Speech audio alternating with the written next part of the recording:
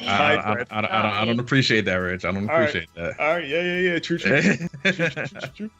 Ooh, all right. Well, as Belinda and I battle it out for third, it's Fred and Richard at the top. Oh no, I didn't start quick. She's good at this. Got him. At the top, battling for that top spot here in our second round competition. Obviously, the stakes are high. Oh gosh, I messed up. The pillar! I made it. It might be all over. Wow! Oh my goodness! I don't know what's happening because you guys are behind me. The grass got me that time. Grass is also bad. All these terrains. I just went so high in the air. No. I do not have the juice to make it across this terrain. Melinda.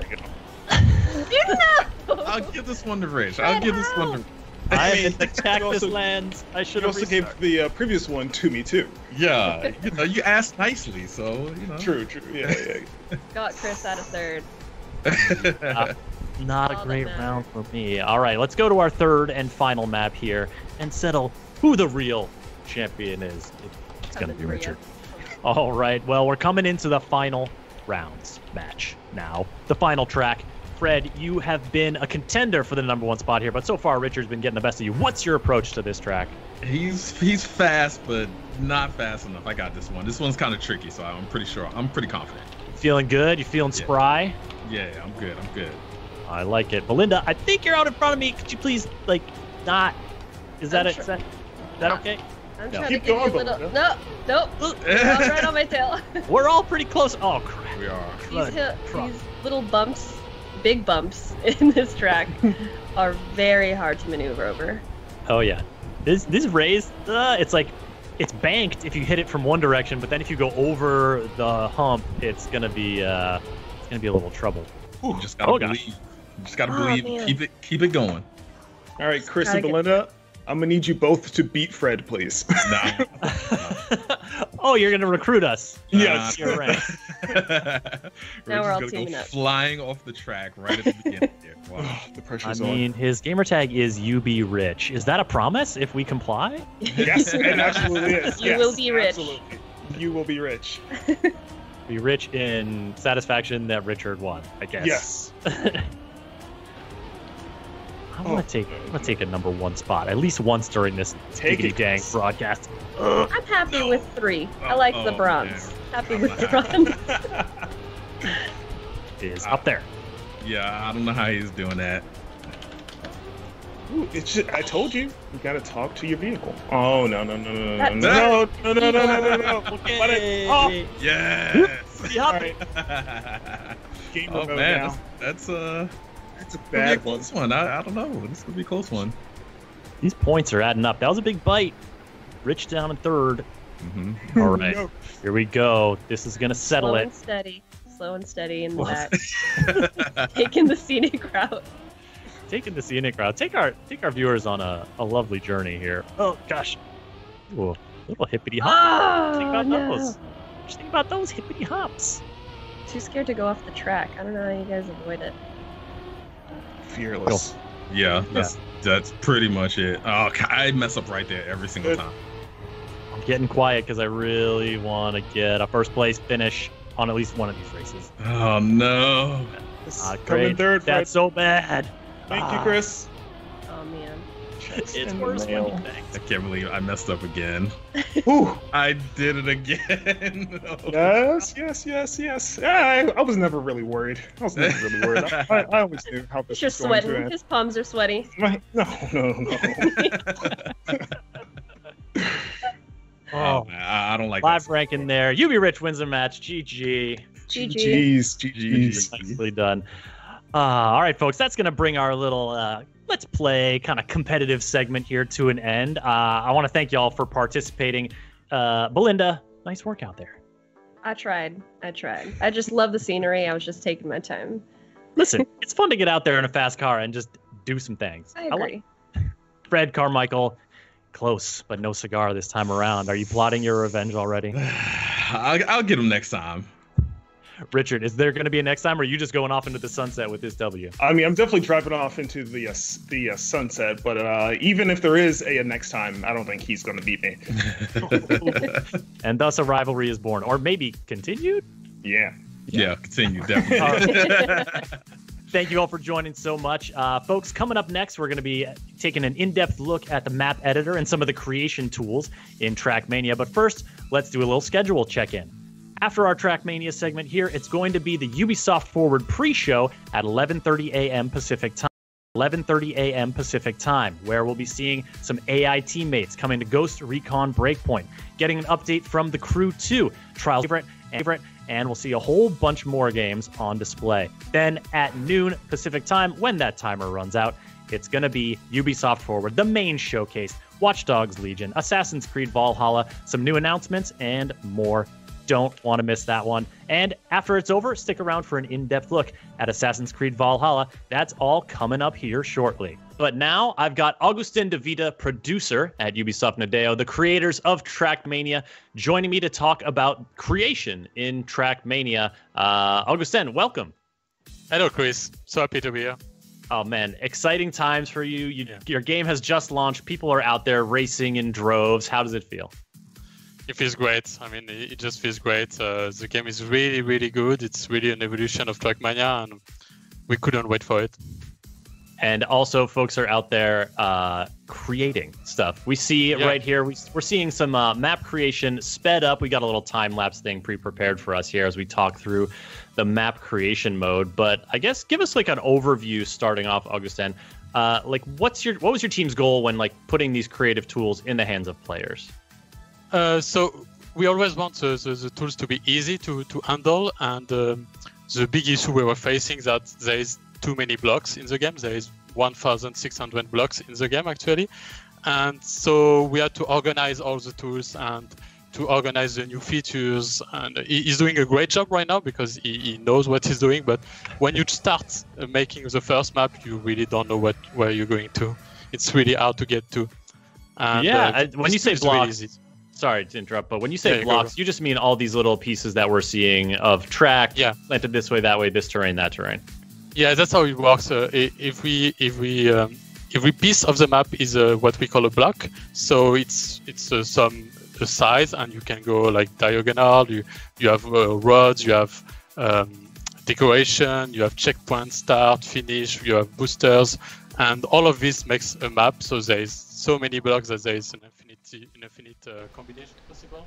Alright guys, welcome to Gameffine.com, and we are a group of people who are trying to bring the latest news out to you together. And basically today we're going to be having fun together watching the Ubisoft event live, Ubisoft Forward. So if you don't know what the event is about, let me quickly give you a recap. Alright, so Ubisoft Forward is nothing but an event where Ubisoft will showcase their future and upcoming games, for example Assassin's Creed Valhalla, Watch Dogs Legion, and many more games like that.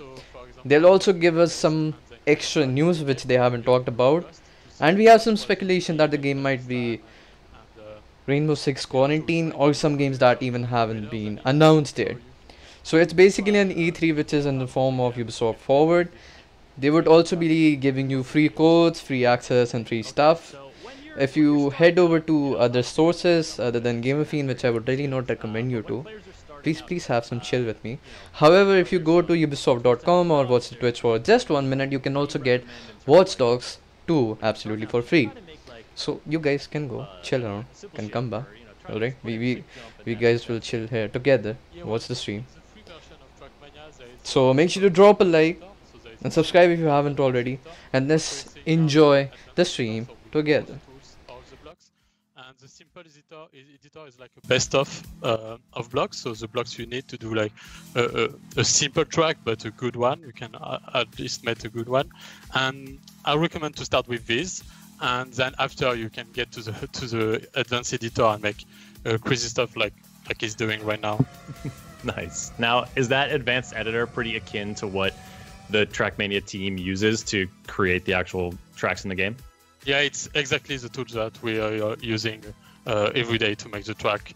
Every tool we put in the game, we give it to the player as well, so they can make the same track as us.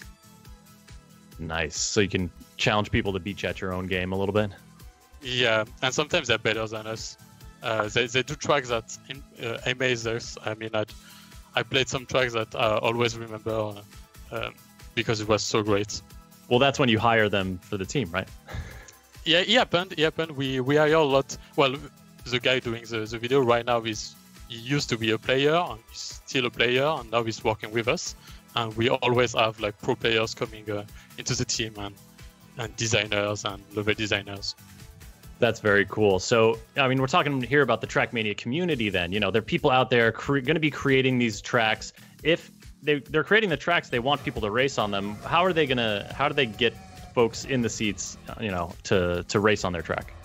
It's really simple with the next Trackmania, because now once you're done with your track, you can just put it out there on what we call a server review, a map review server, and they can, like, everybody can come up and test your tracks. They can rate your tracks, and when they rate it, they give it, for example, 5 stars. Afterwards, if your track is good for the players and we decide it's good, we're going to add it at what we call track of the day, which is like the front page of the game, and everyone is going to play it for sure.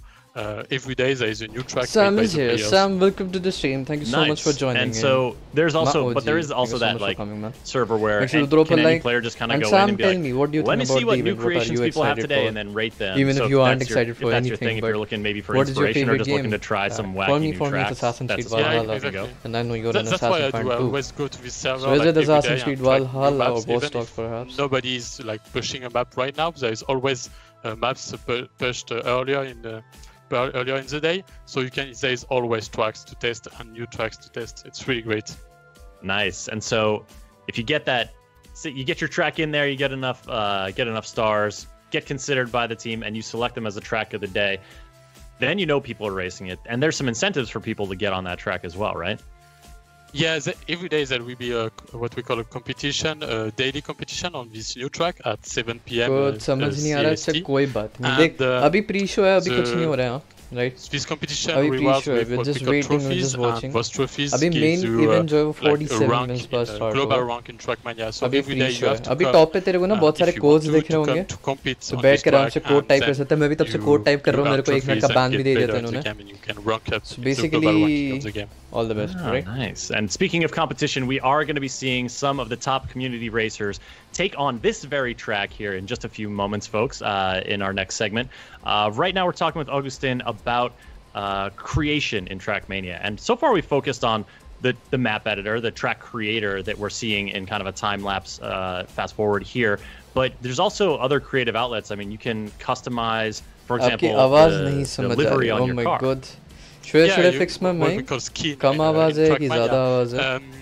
So you can create any skin Yeah, you want ज़्यादा है. with I what we guess call a ज़्यादा हो. skin painter. Oh भाई मकसूद, and oh you can भाई share Killing it Razor, really what's up? Welcome easily to the stream. with the world within clubs. Is my mic too loud? Should I fix it? In just one click, you can I'll find do some new skins that you like, edits. and you can apply them or add them to your favorites. It's really changing. A second, you guys won't be hearing any audio for only a minute. Just hold on. I'm just checking my.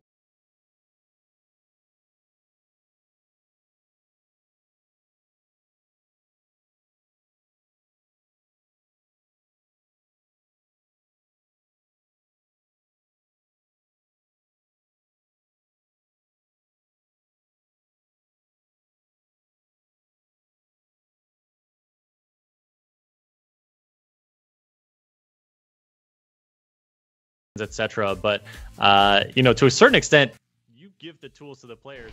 ठीक है raise में समझ गया क्या बोल रहे हैं. ठीक है. तो जब भी मेरे को कुछ बोलना होगा, I'll reduce the volume and then watch it. Cool. So तब तक अपना टाइम पास करने के लिए क्या कर सकते हो? टॉप राइट पे तुम्हें कोड्स दिख रहे होंगे यूबीसॉफ्ट के, राइट? सो बेसिकली अगर तुम फास्ट इनफ हो, yes UD sir we can't hear you लम्मा. सो अगर तुम्हारे पास यूबीसॉफ्ट का यूप्ले अगर भी एक्टिव है, you can actually type these codes, and if you're lucky, if you're fast enough, you can actually have the game, whichever the code is corresponding for, in your library absolutely for free. you'll own the game. So basically, get on Uplay, man. Kholo Uplay, all right. Go, do it. Save your replay, and then you can use it to make your own videos. So this tool is as well the tools that we're using to make trailers. So basically, अभी जो stream पे है, what's happening right now is these guys are creating a track on Trackmania, जहाँ पे अभी live कुछ Trackmania community के जो top लोग हैं फिलहाल, like it's a very new game जो अभी best निकल के आए हैं, they're gonna compete in this track, alright? So basically, a guy is creating a track live for us, and उसी track में they're gonna race with us, right? इतना हो रहा है. Excellent. Yeah. Augustin, you put a lot of people's hearts at ease just then. We'll be taking a look at that track in action in just a few moments here. But Augustin, before I let you go, I wanted to touch base on just kind of again that community aspect of how do people find these creations? What's a great way? Like there's the club system that sort of allows people to connect to different clubs of friends, or maybe this club focuses on certain types of races, and et cetera, et cetera. Just give us an idea. Alright guys, also I would really like to mention that the ultra low latency mode is off apparently. I tried to turn it on, but kuch error hua and it didn't got turned on. So don't worry, I'll take all of your comments. It's gonna take a little while, but don't worry, alright? We're gonna watch all the comments, so don't worry. Create what we call a campaign, which is the same tool we're using to create our own campaigns with 25 maps. And you can create also events, so people can gather around and use the same skin, for example, have a club tag and compete within each other on leaderboards and share everything they can. They can also share videos, for example. It's really Excellent. Great. Well, it sounds like there's lots of tools for folks to get creative, to share those creations, to discover new stuff, in addition to just racing and trying to beat the tires off of each other. Yeah. Excellent. Augustin, thank you so much for joining us to talk a little bit more about Trackmania. Folks, remember, Trackmania is available now. Download and play it for free on the Epic Games Store and on Uplay. Augustin, thank you for joining us, and congrats. Yeah, thank you. It's been great. All right, folks, we've got some competitive play coming up here just shortly, but first, another schedule reminder of the order of events today. Our Trackmania showcase continues until about 11:30 Pacific time. Then it's the Ubisoft Forward pre-show. We'll be taking a look at AI teammates in Ghost Recon Breakpoint, getting updates for the crew too, hearing from Trials Rising about a special new track for fans who like long rides, and a bunch more.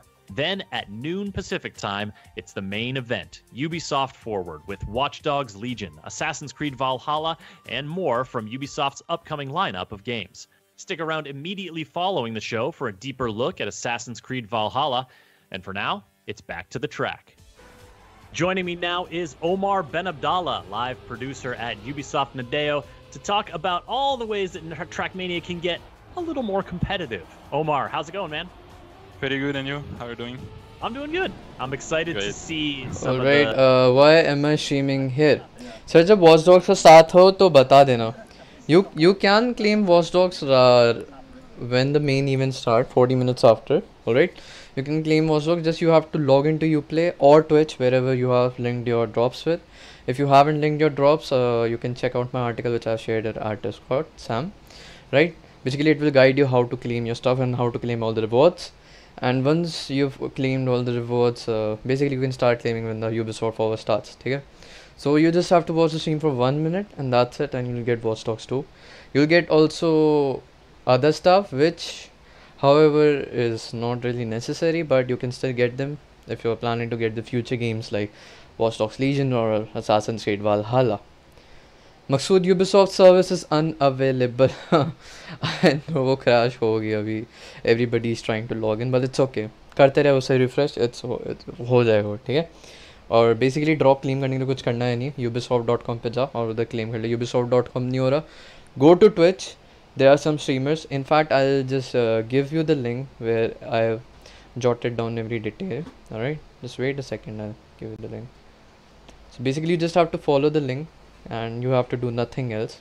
I've jotted down everything you can do. So there are two ways. अगर Ubisoft का page काम कर रहा है, head over to Ubisoft. That's also fine. अगर तुम्हारा Ubisoft का page काम नहीं कर रहा, जो मेरे को लग रहा है, I guess, तो head over to Twitch. And जैसे ही तुमने वो लिंक किया था, क्या नाम है, Trackmania के लिए, वैसे ही तुम इसको भी लिंक कर सकते हो, alright? अभी मैंने डिस्क्रिप्शन पे एक लिंक शेयर किया है, उसको फॉलो कर लो. मेरे लिए ले लोगे please. I really can't take Sam. मेरा खुद का यू प्ले अभी नशे कर रहा है and I can't really do that, and plus I have to do Harry's also. Harry's asleep, right? So plus I also have to take notes while streaming, because you were asking why I'm streaming here. I've started working with Gameffine in their team as an intern. I'm learning how to do stuff with them, so they are teaching me. So they're like, we do stuff at Facebook, there go YouTube experience hai, you can start handling a YouTube handle. So I said I really love Ubisoft. I can I like stream the forward event? They were like, go ahead, Joker Necker. So I'm doing that right now. Cool. So I'm writing articles for them right now. The article which I shared right now was also written by me. It was pretty substandard, I know.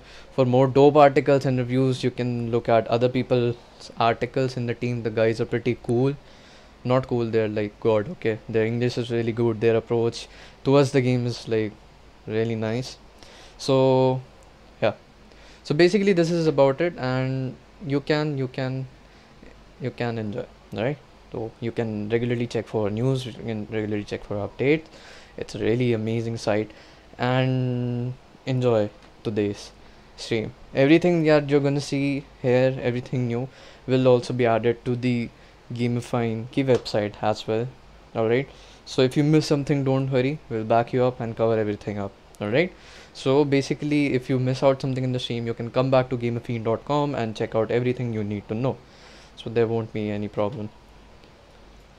Alright, so I'll shut up now until someone asks anything. Right, just give me a reminder to start watching the stream. I'll ping you at Discord when the main events start, so that you can claim and come back and enjoy with me. Alright, I only got to watch mainstream, account is already linked. Alright, that's beautiful, man. Alright, dope, easy.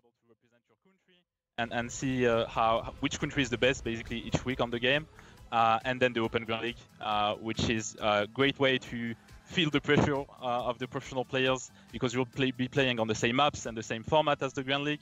So you'll be basically living the experience of a professional player by playing the Grand League, and maybe if you get good, maybe at some point you'll be joining the Grand League and play against the 16 best players in the world.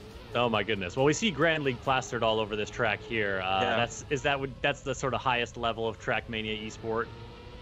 It is basically what we have on the Grand League is the 16 best players in the world. You cannot have anyone better than them, and we just put them on a special format that we design, where everything is possible until the end and the last second of the last track. So it's really great to see, and we're excited for the next season, which will start on September. Nice. So in September, more Grand League action coming your way. But, you know, there's a lot of competitive space in between the tippy tip top for you to get involved. And is that something that, you know, in terms of like, I just booted up Trackmania, I've raced a little bit. Is that going to be easy for players to find? What's the way to get into that?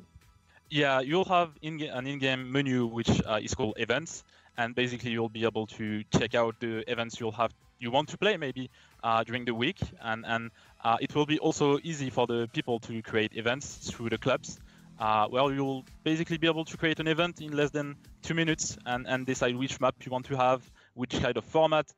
So we made everything easier for everyone on Trackmania.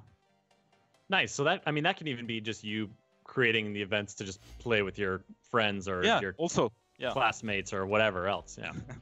Nice.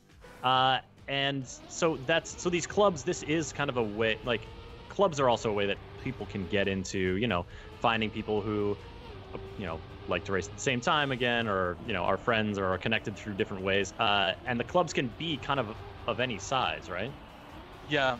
You can have a club which is completely private and where you play only with your friends or your roommates, classmates, or you can just have a public club which is available and joinable by everyone, and just have fun with a lot of people doing a lot of events and organizing a lot of content.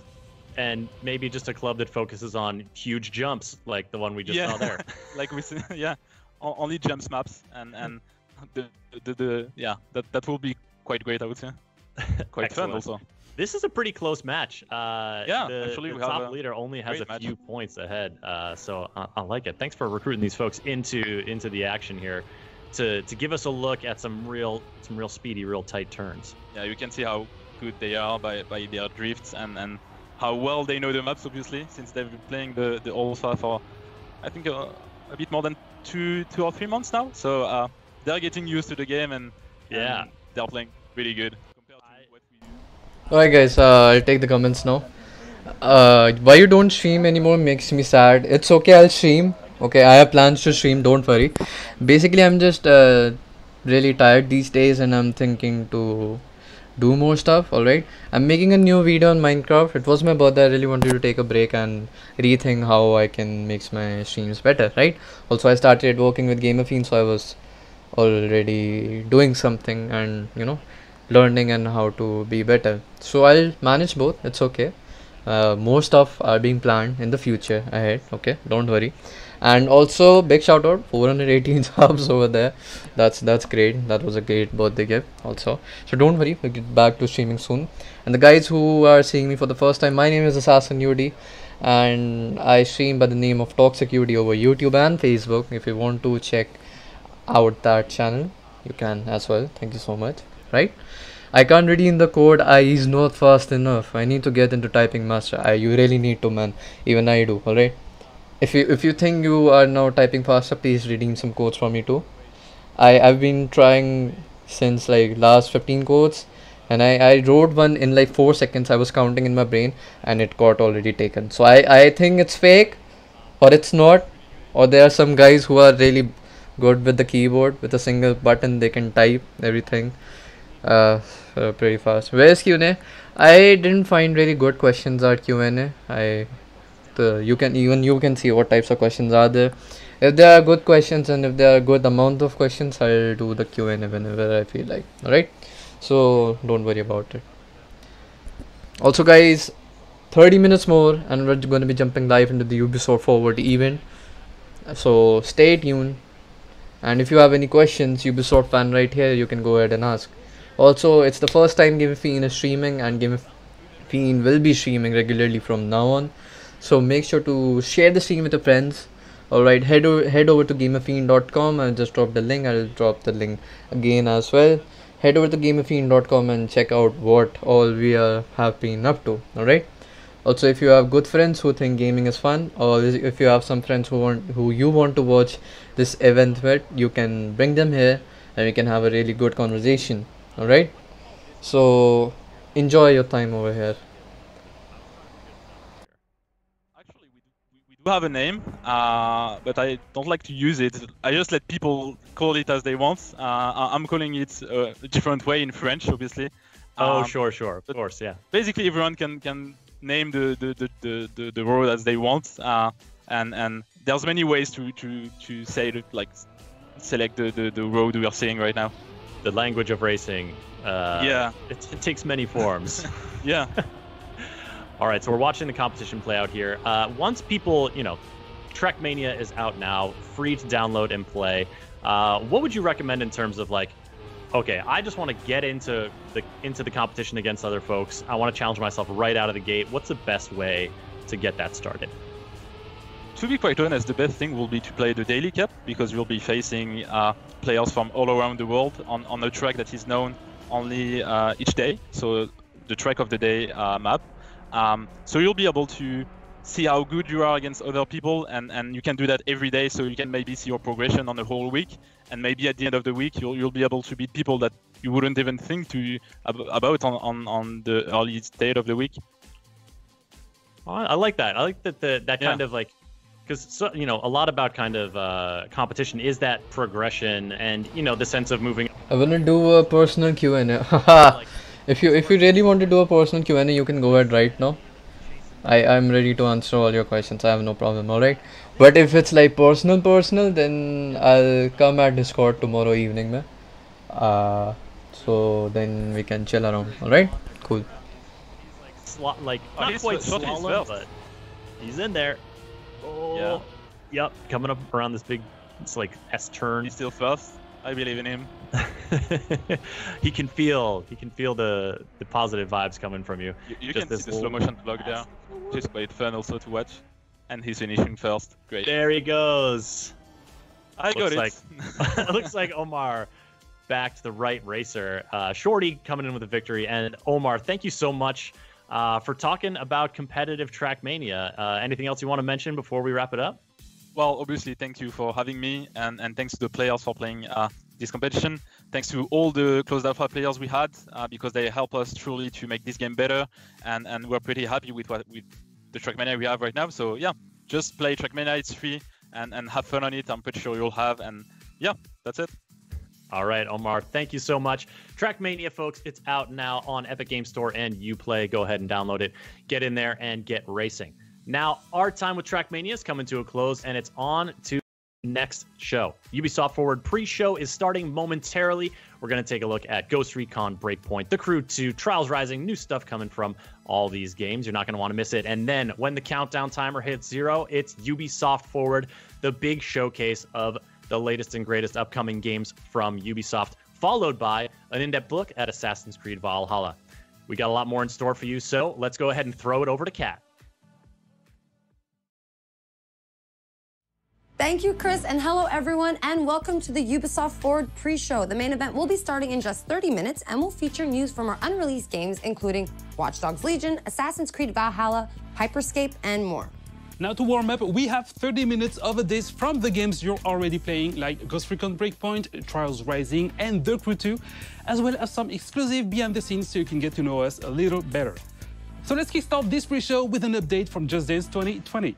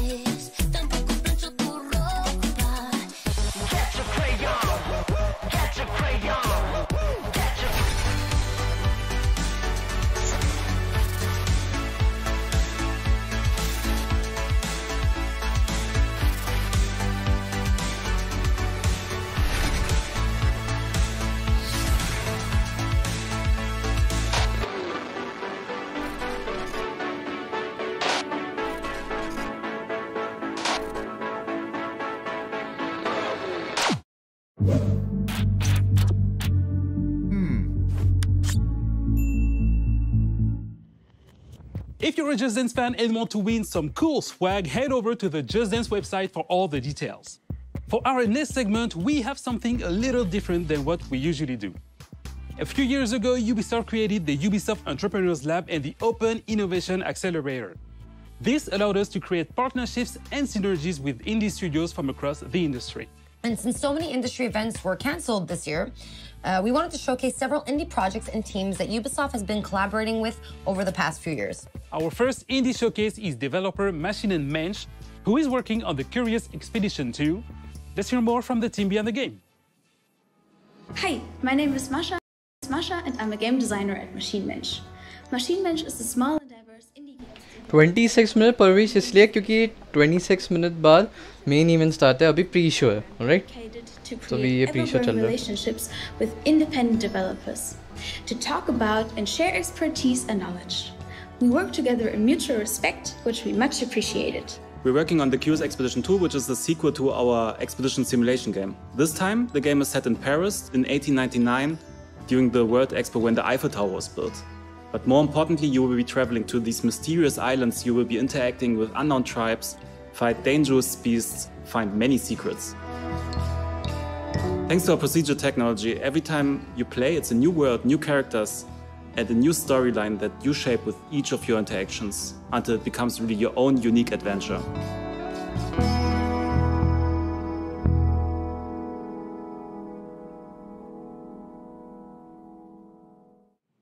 And we will have more indie guests coming up later in the pre-show, so stick around.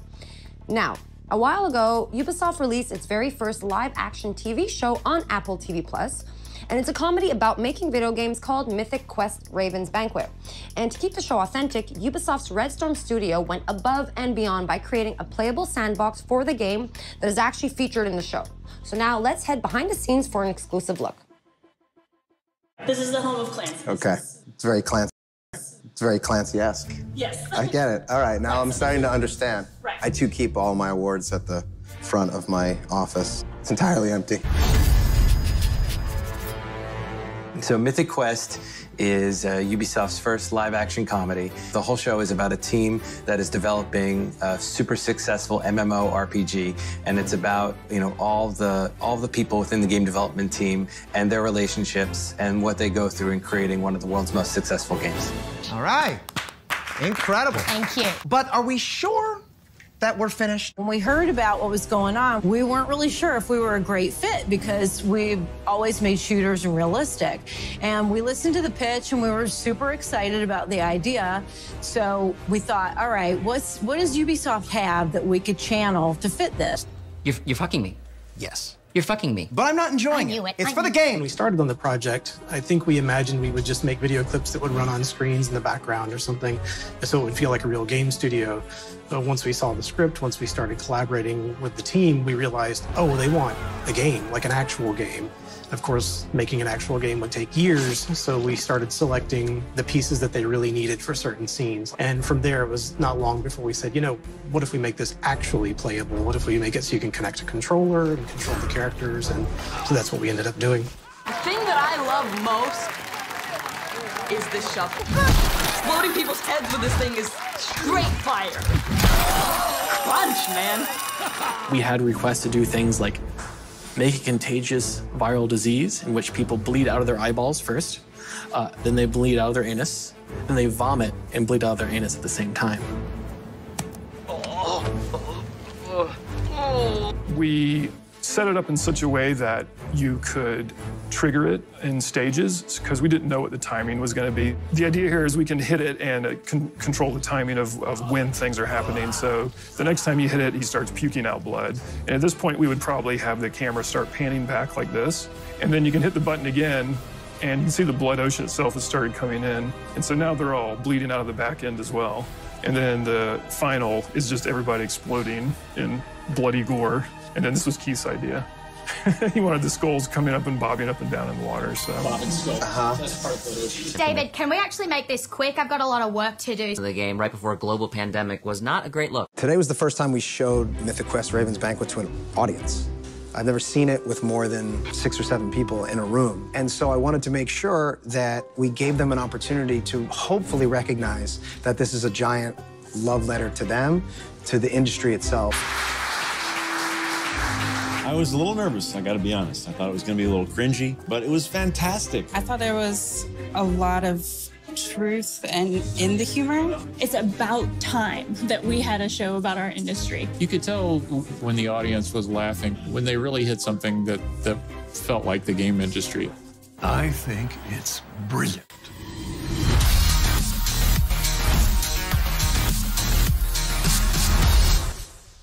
All right, so if you have not yet seen it, the first season of Mythic Quest Raven's Banquet is available right now on Apple TV+, and a full version of this making of will be coming out over the next few days.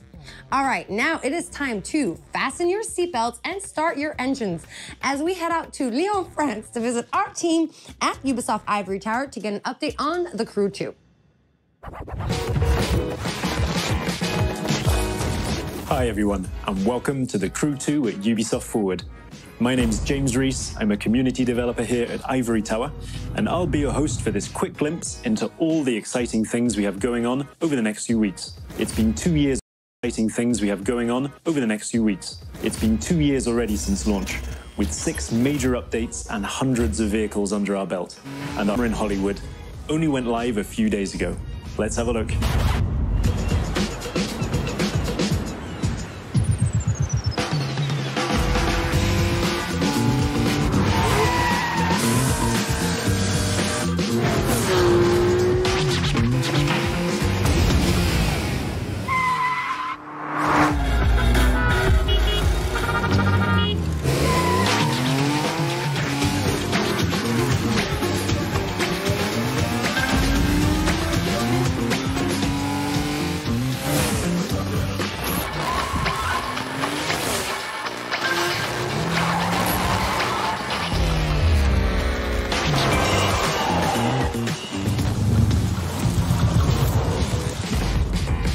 We can't wait for you to get your hands on what's coming. There have been a few speed bumps along the way, but over the past 2 years, you, the community, have made the Crew 2 a motorsports playground where all players are welcome and where anything is possible. So thank you to the Crew Social, Exchange, Discord, Reddit, and all of our players. We've got a little something for you in-game to show our appreciation. It's the 67 Volkswagen Beetle, so let's see what kind of Hollywood twist you can put on it.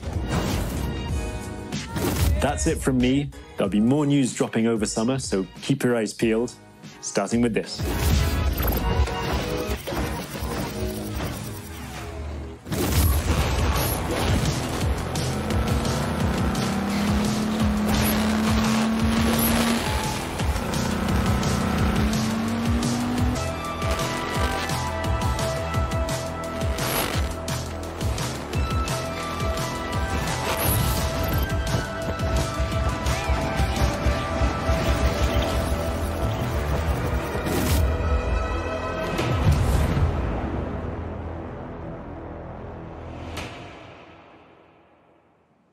In case you missed it, make sure to boot up the game right now to unlock the amazing 69 Volkswagen Beetle that was just shown in the video, and stay tuned in the near future for more info about Year 3 of the Crew 2.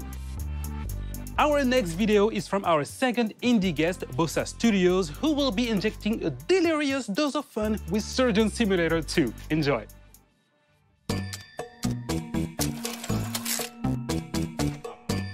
Hi, I'm Nate from Bossa Studios, and I'm a senior game designer on the upcoming Surgeon Simulator 2. So at Bossa, we're always keen to share game development knowledge, and Ubisoft has been a fantastic partner in this. They deliver lectures on procedural content development and player science. And in turn, we shared with them the ideation processes that we use to develop initial ideas into living, breathing games. Which brings me on to Surgeon Simulator 2. We've really doubled down on the physics-based pandemonium that the series is notorious for. And we've pretty much expanded on every other aspect of the game as well. So this time around, you're no longer just a floating hand confined to the operating table. You're actually a full first-person surgeon with an entire medical facility to explore.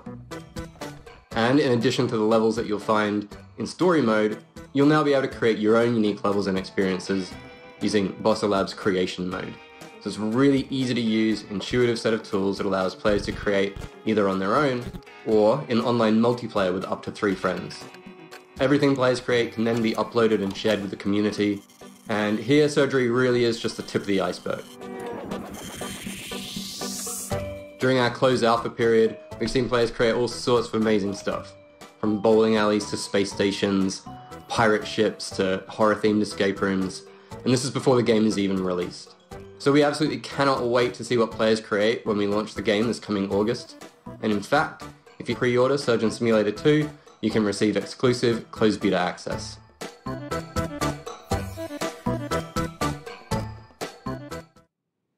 So for those of you who are just joining us, you are watching the pre-show, and Ubisoft Forward will start once the countdown on your screen reaches 0.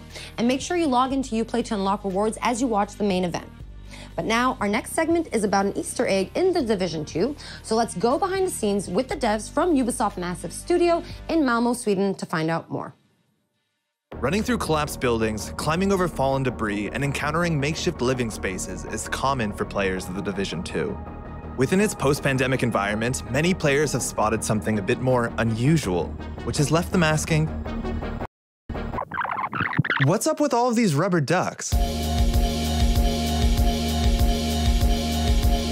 So there's a thing in programming especially where you talk to a rubber duck, and it's a way to solve your problems. If you talk to a rubber duck and you just say things out loud, it helps. One of our artists decided to take this to another level, and he used the rubber duck scaled up to like a ginormous scale and put it in the level just to remind him to do something. And it sat there for a while, and the rest of us kind of really loved this giant rubber duck sitting there for so long. We decided to put little memorials to it across the world. What started off as little memorials, and then we started adding stories to them. So there's one where these 2 ducks are sitting on a bench having a date together, and there's another one somewhere where he's sitting with an umbrella hiding from the rain. The idea of the ducks is similar to the rest of our storytelling, where we're trying to add some hope into the world. Because you're coming in as a Division agent to try and save what you can and rebuild, but you need to know there's something there to save. So having bits of happiness lets you know like it's still worth the saving for these little happy moments. One shrine in particular became a beloved fan favorite, showing up multiple times across YouTube and Reddit. So, Karen, how was your day? Well, Luke, it's been productive. So the origin story of productive, one of our level designers made an amazing pun one day, and we decided to make a graffiti out of it and put it in the game, and it became like a duck shrine, and players started finding it and wondering where it came from. We've been finding these rubber duckies all over the map. It says here on the wall in graffiti, productive, and there's a large rubber ducky, bigger than all the other ones we've found, and he's got bottles of booze all around him. Not only that, but he has a couple soldier duckies guarding a parrot in a cage. But there's more just like this in The Division 2. What's really great about our community is they come together. They find a common thing that they want to develop or find or get unlocked, and they just put time and effort into it. We don't put them in easy to find places. So that means players are genuinely, hopefully enjoying just exploring the environment and finding all these little Easter eggs we've hidden around. And also not the Easter eggs, just the main part of the game and all the storytelling we put into it. I haven't found all of them. I don't know exactly how many there are, but they haven't found all of the ducks yet. Encouraged by the community's response to the ducks, developers recently hid another secret in the game and made it the focal point of an all-new community challenge. We actually put Tommy the teddy bear into the game. So Tommy the teddy bear is a trauma teddy mentioned in a lot of lore, but the bear itself actually was not in the game. With episode 3, we put a bunch of them into the world, actually opened up an Easter egg hunt for him specifically. It's a nice little exciting moment when you kind of open Reddit and you see someone's found the thing that you kind of just snuck in under the radar and no one really knows about it. And some of the players are really clever. There's some hard Easter eggs that some of the level designers and gameplay designers have put in, and people have managed to solve it with no help whatsoever. Gamers are smart. So now that you know, be on the lookout for both the ducks and teddy bears next time you boot up The Division 2. We now have our final indie guest, Thunder Lotus Games, who were the 2017 winner of the indie series that took place in Montreal. So let's find out more about the beautiful coziness of Spiritfarer in this next video. Hey everybody, I'm Rodrigue, marketeer at Thunder Lotus. We're an indie studio based out of Montreal, Canada, and makers of the games Jotun, Sundered, and our new game Spiritfarer, which is due out later this year. For the past 6 years, we've tried to make AAA quality games with a hand-drawn indie heart. Hitting a quality standard consistently in game dev is a huge challenge. There's so much trial and error on the path, and during the Sundered production, we were lucky enough to have the Ubisoft Entrepreneurs program in our corner to help us reach our goals. As co-winners of the Ubisoft Indie Series in 2017, we received not only generous funding, but also crucial mentorship and access to the Ubisoft testing facilities. So we're grateful to Ubisoft for their support and helping us make what would become our biggest success to date. We've taken that experience with us onto what is our most ambitious production yet, and that's Spiritfarer, which we're calling a cozy management game about dying.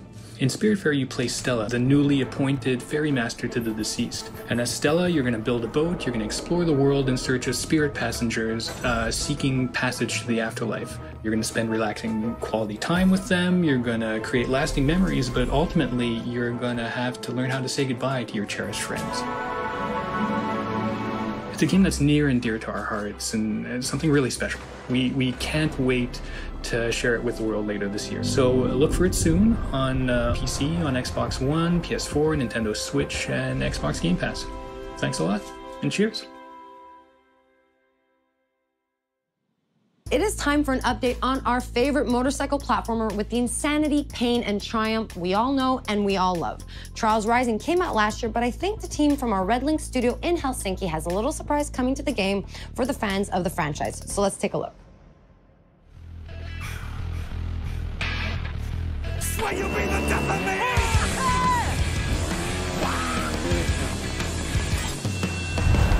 Hi, we're here today to introduce you to an exciting new endurance challenge coming to Trials Rising.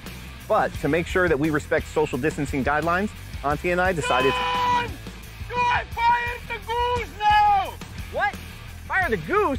Fire!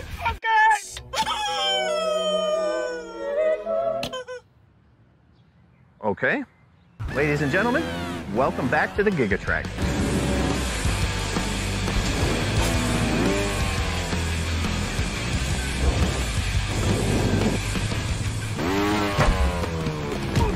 Far from a remake of the classic track from Trials Evolution, this is an all-new journey across the world of Trials Rising, in by far the longest track that we've ever put in a trial.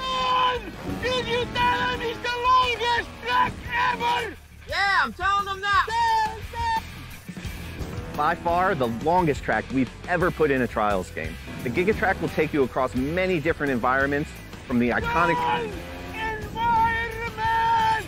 Tell them about environment, please! Yeah, I was just... Maybe you want to tell them. Oh भाई I can't log in. हाँ बहुत लोग अभी log in नहीं कर पा रहे हैं and क्या करते हैं? बट ट्राई करते रहे, हो जाएगा मेरे ख्याल से। Ubisoft Forward का इवेंट जब ट्रिगर होगा तभी हो जाएगा। जिन लोगों का पहले से लॉकड इन उनको प्रॉब्लम नहीं हो रहा। Giga Track releases this Thursday, July 16th for the low price of... Did you tell them it's free? You heard that right, riders. Giga Track will be available for free to all Trials Rising players when it releases this Thursday.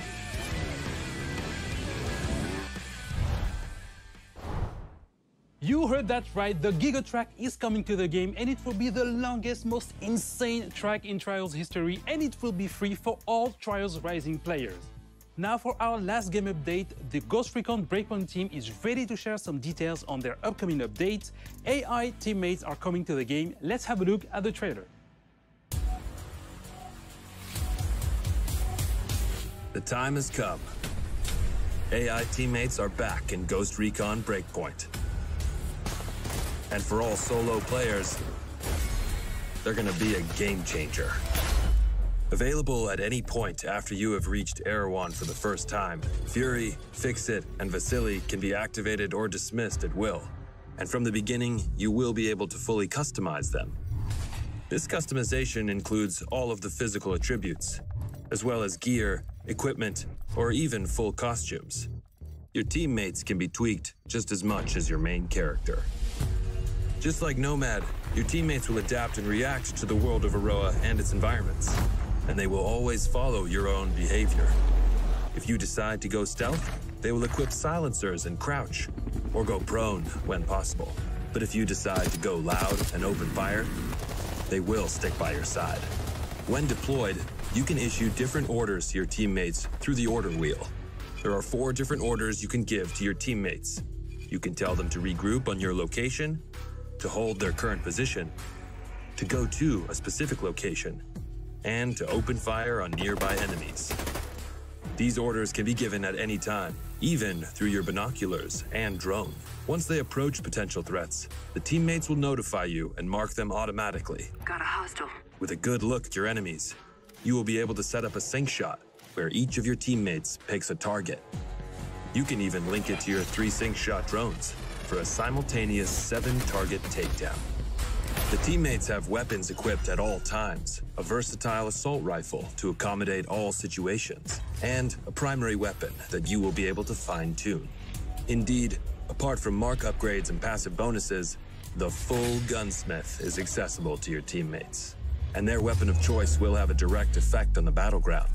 Depending on the type of weapon they have equipped, the teammates will adapt their engagement distance and rate of fire, from close-distance shotgun wielding all the way to long-distance sniper shots. Of course, if you get taken down, your teammates' priority will be to try and rescue you. To achieve that, they will first focus their fire on the surrounding enemies before getting to you. And they will expect the same from you, especially as you will be able to carry them to safety if the situation requires it. Finally, the teammates will also be your best allies in any vehicle, especially on the road and during high-stake pursuits. The teammates will be available for all solo Ghost Recon Breakpoint players on July 15th, and we cannot wait to see your reactions. We'll see you on the battlefield, Ghosts.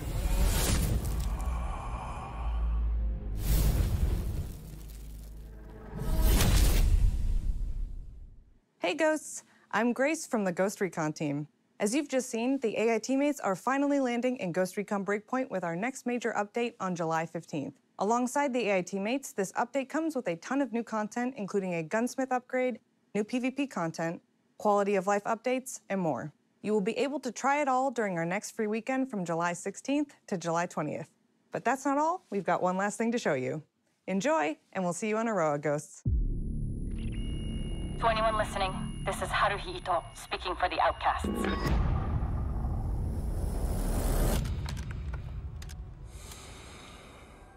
We stand against Sentinel's illegal occupation of Aroa. We call on all of Aroa to join us. Separated, Sentinel wins. But united, we cannot be defeated.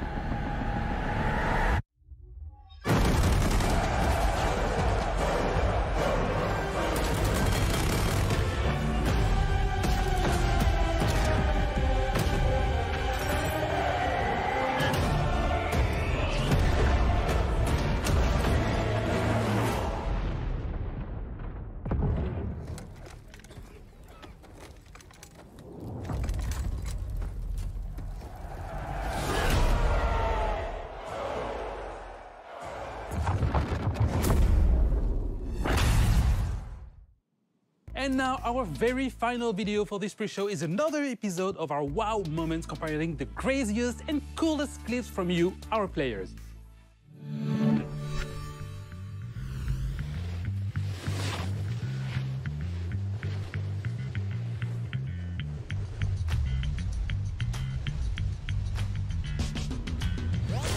Anyone else want to try to do better than that?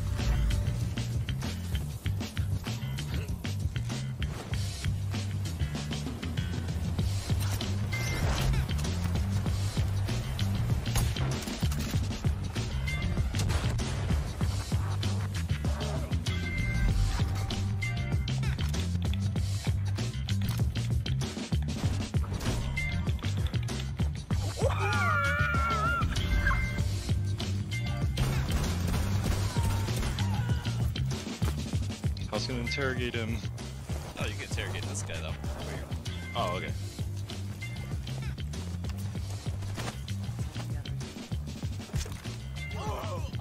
Last stop standing.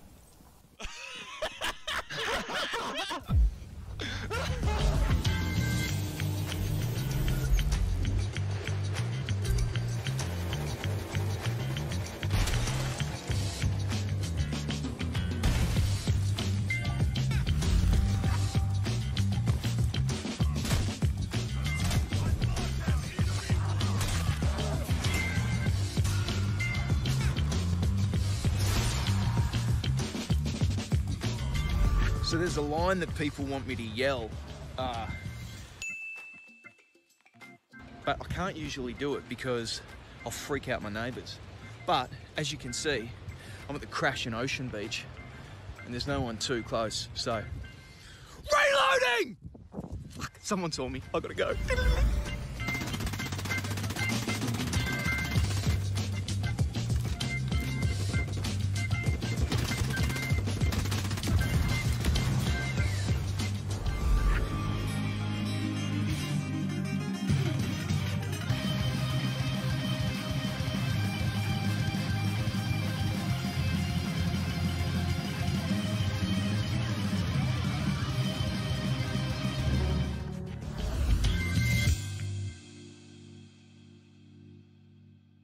Nice clip. No one betrayed anyone, Sam. Don't worry. Okay, it's okay. Don't worry. Basically, servers are facing a lot of issues right now. मैं अभी stats check कर रहा था. उनके not only the Uplay servers, game servers भी crash कर रहे हैं. Because बहुत ज़्यादा heavy load अभी, ठीक है? तो अभी बहुत ज़्यादा आ रहा है. Plus botting भी है. Plus you know, server attacks and stuff. So stay tuned. It's okay. Anyway, we're about to go live in the live event of Ubisoft Forward. So let's do this, guys. It's on.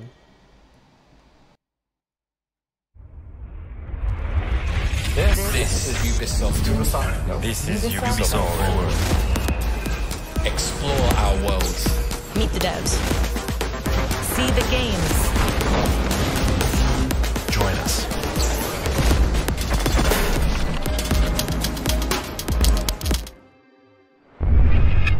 Hi everyone, I'm Neelam Kumar and I'm very excited to be co-hosting the first Ubisoft Forward with the talented Yusuf Mageed. Today's show is all about getting up close and in-depth with all the exciting games we have in production here at Ubisoft. I'm Yusuf, but there's no time to waste. So let's head straight for the streets of futuristic London. and see what the hackers of DedSec are getting into.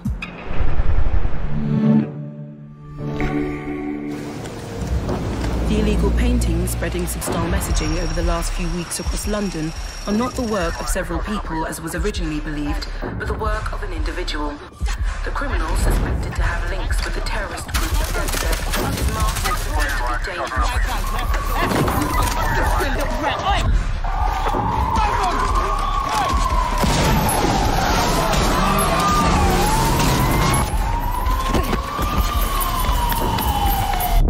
Authorities recommend not to approach the individual. First, they came for the foreigners, and I did not speak out, because I was not a foreigner.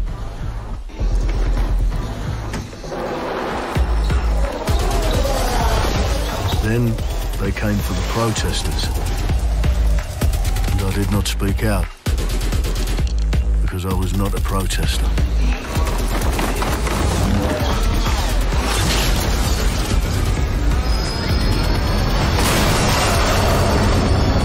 Then they came for the journalists, and I did not speak out, because I was not a journalist.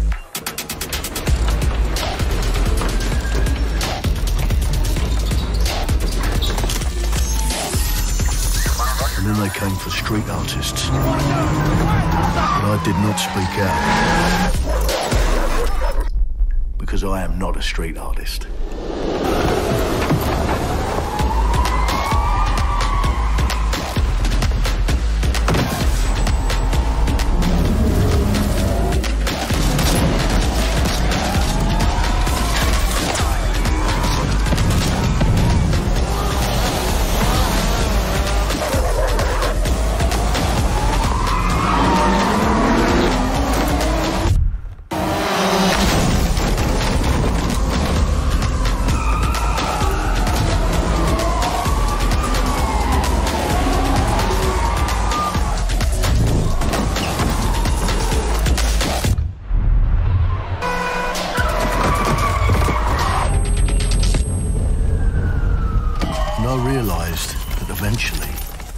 For me, and there would be no one left to speak for me.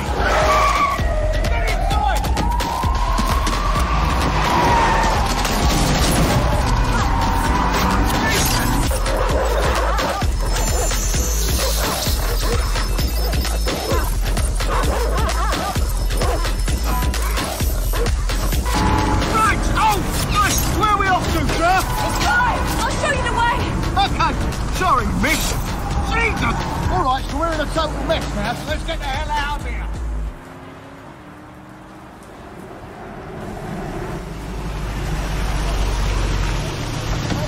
Don't hear enough about it. And there's nothing more debilitating than that. Right. This way, not to be able to do what you're passionate about. After a long night, London is in chaos. The main arteries through the city are blocked. Hundreds of heavily armed Albion... Well. Welcome to the Resistance. Here's a welcome gift for our new members. But the disappearance of the criminal... You could have told me it was a bloody costume party. Try it on. The new key suspect has been David Ford, a 43-year-old London taxi driver. He has no criminal record, but is currently believed to be a terrorist. People have been asked not to approach him. The authorities advise all residents...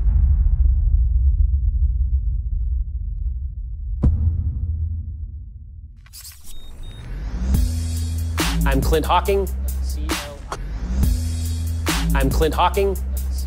Clint has been a longtime creative force here at Ubisoft, and now he's bringing this vision to Watch Dogs Legion. So yeah, what we just saw was an amazing short film by the director Alberto Mielgo that was inspired by Watch Dogs Legion and looks at the game and the universe and the characters through his incredible artistic vision and visual style. The city needs a resistance. Like the film, Watch Dogs Legion tells the story of ordinary heroes setting aside their differences in order to come together as a collective and to fight for a positive change. You can literally recruit and play anyone who you see in the open world. You profile people that are interesting to you, you help them with their problem, you play their origin mission. Just help me get some closure and I'll do whatever you want. Sounds like a DedSec problem. Leave it to us. And that's how you recruit them into your team. And then they become the heroes of the game and the stars of your story. And what are you doing in my flat? You with Albion? Please, think more underground. You with Albion? I'm tickled, but think more underground. What, DedSec? Yeah, right, and I'm Che Guevara. You're done. And they make the story not only, unique to them, but unique to you as the player and personal to you because they're, heroes that you've chosen and invested in. What would I say to fans? I guess I'd say, take care of yourselves, stay safe. Welcome to the Resistance. Our London town. A modern metropolis. Built on history and prosperity. Only took 12,000 years to build it up, and one night to tear it all down.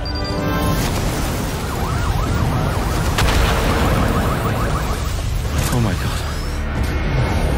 Listen up. Get all your units to move in and lock down the city. With London under attack by a mysterious terrorist, the government turns to a private military company called Albion to keep everyone safe. What could possibly go wrong? Ladies and gentlemen, Mr. Nigel Cass, CEO of Albion. He's kindly stepped up to establish order. Understand this. I will not allow anyone, not even myself, to jeopardize this. He will stop at nothing to permanently control the city. London will be the first city in the world to be made truly safe. Nigel's not the only opportunist who's taken a liking to this fair city. Meet Mary Kelly, head of the most powerful crime syndicate in London. Be sure and spread the word. She and her goons are using the dark web to sell everything from party pills to people. This microchip is scary, I know, but I got to keep tracks on my merchandise, don't I? You made me a slave. You do not want to ruffle her feathers.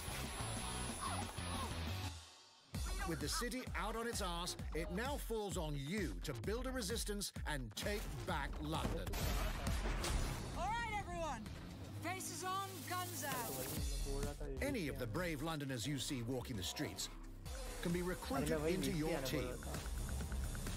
Like him. Her. Or even her. I got some leaks that everyone could become your next secret weapon.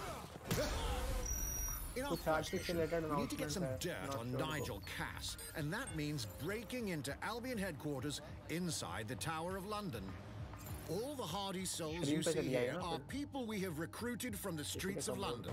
They all have unique abilities, and you're free to tackle this mission with whoever you like. Dear God, my eyes. Mikey! Zip up, get to work, and let's never talk about this again. Like everyone in DedSec, Arthur can hack pretty much whatever. But as a construction worker, he has a particular set of tools that make him handy.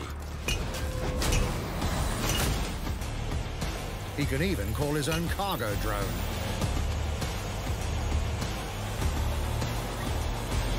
Crashing when you're not invited. And who needs a regular old gun when you have a bloody nail gun? Come in, you soidoid shithorn.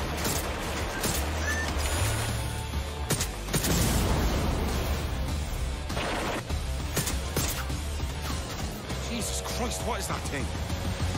Perhaps we could approach this mission differently. If you'd rather keep your distance, we've got you covered. Amy is a drone expert.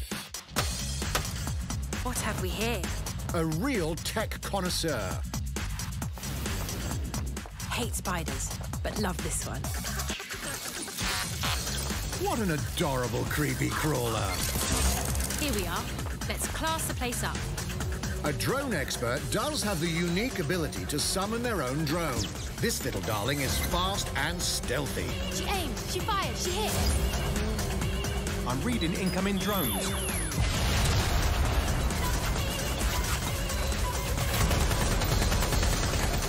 She can also hack enemy drones, turning the tide in her favor.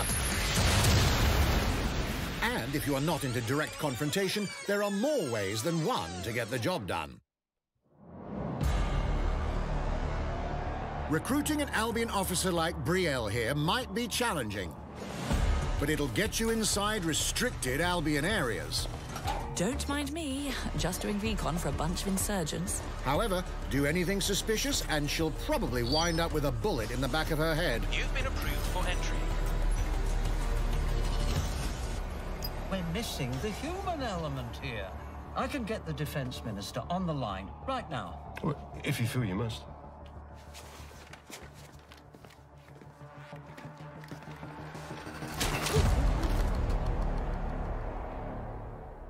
Criminals running our streets, illegals threatening our families, the police commissioner himself, assassinated by terrorists. Well, that seems to be enough evidence. Next up, we're crashing Mary Kelly's organ farming operation and putting a stop to it. That's good. The buyers expect high quality stuff. And we need a hard nut for this. Impairing our frontal lobe again, are we? Bags, don't disturb me in my natural habitat. Say hello to Mickey. The man lives for his team. That put another hair on my chest. And doesn't mind getting his hands dirty.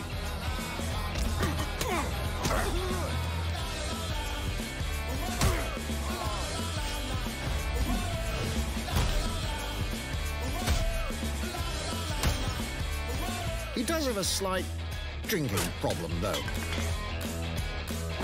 And he's passed out. We'll come back to him. You know what?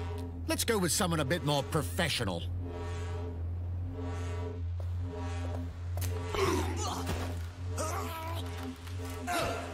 It's almost crass to call him a hitman.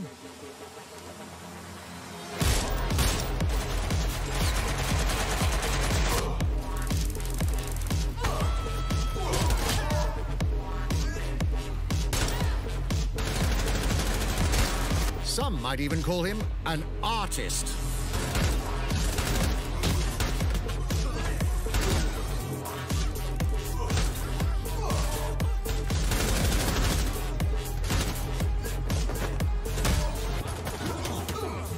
Here's the bastard responsible. Done and dusted. Not bad if I do say so, innit? Not everyone in London is a legendary assassin or a super spy, but everyone can be a hero.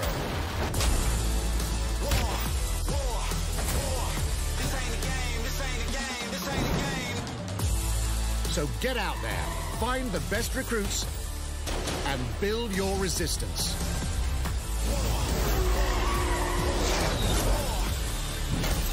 It's time to take back London.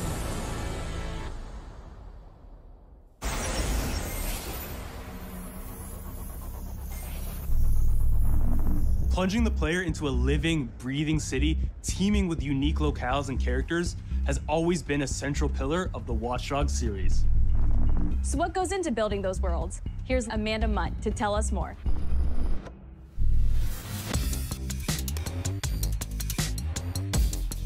My name's Amanda Munt. I'm a level artist on Watch Dogs Legion at Ubisoft Toronto.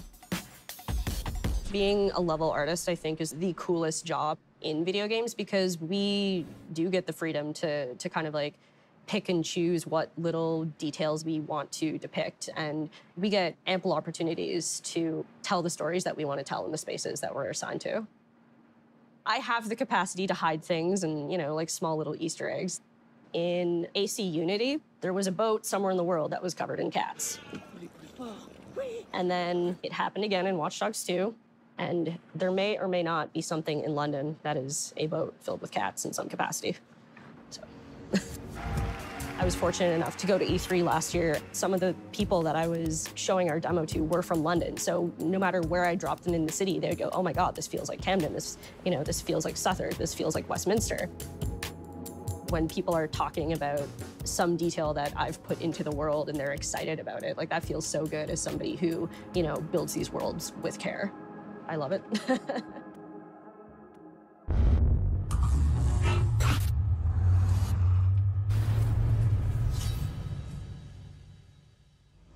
And now some news for Brawlhalla fans. In just a few weeks, you'll be able to battle it out with your favorite legends on iOS and Android devices.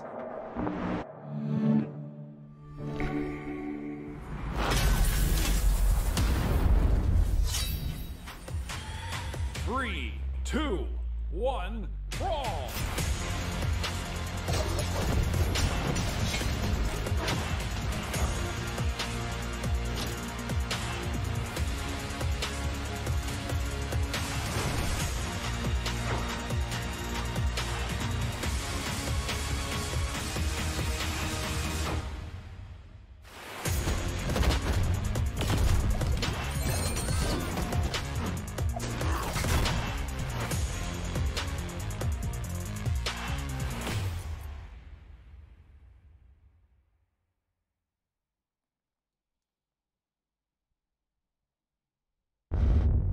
And now, whether you need a Tom Clancy action fix on the go, or want to dive back into one of the most beloved fantasy franchises in gaming, we've got you covered.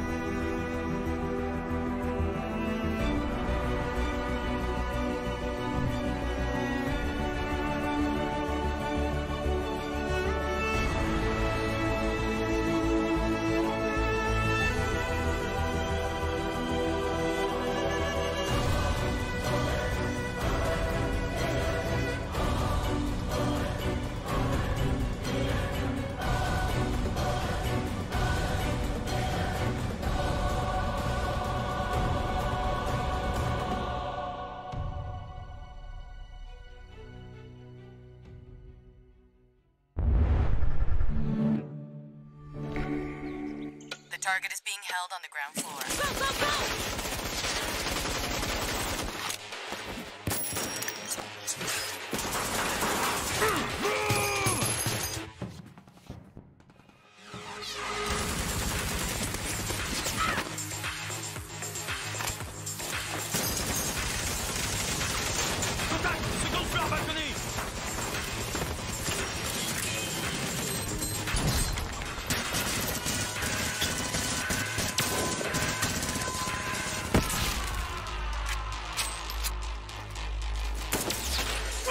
Contact! Monk train is down. Request air support. Target northeast rooftop. Roger.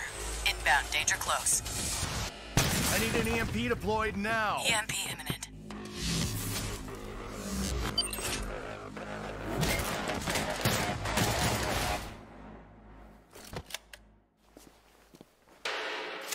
Get back in your cell!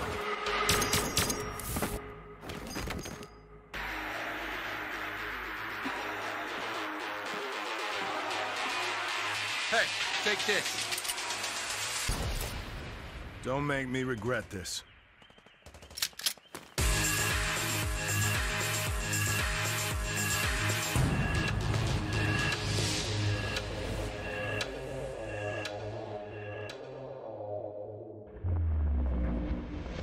Speaking of Tom Clancy, it's been 5 years since Rainbow Six Siege first launched, and the community has never been stronger. In celebration of this milestone, Ubisoft Montreal has put together a special video to thank all of the amazing players and developers that have helped Siege become the game it is today.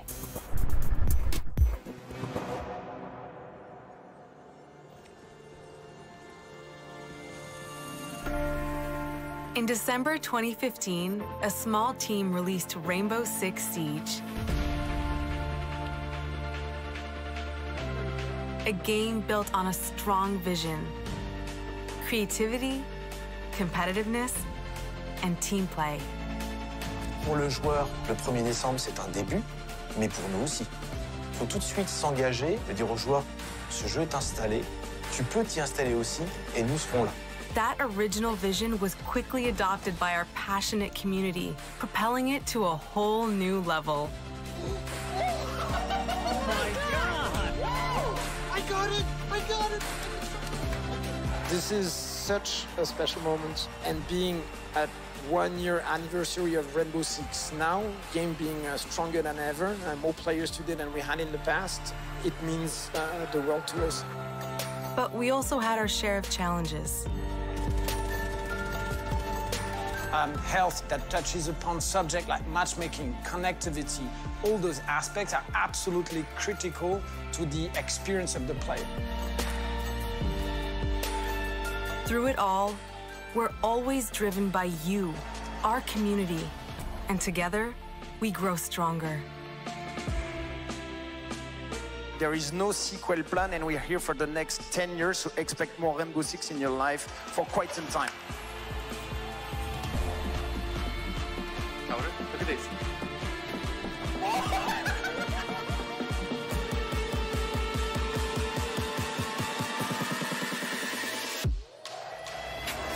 Tous les succès, c'est vraiment le résultat de autant de nous que de vous. Ce jeu, il est autant le vôtre qu'il est le nôtre, nous, l'équipe de développement. Now 60 million players strong, we're just getting started.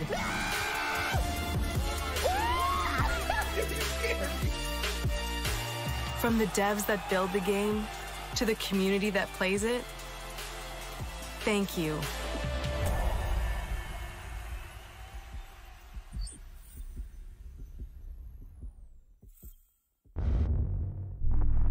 If you haven't tried it yet, dive into our new Operation Steel Wave update available now and take Ace and Malusi out for a spin.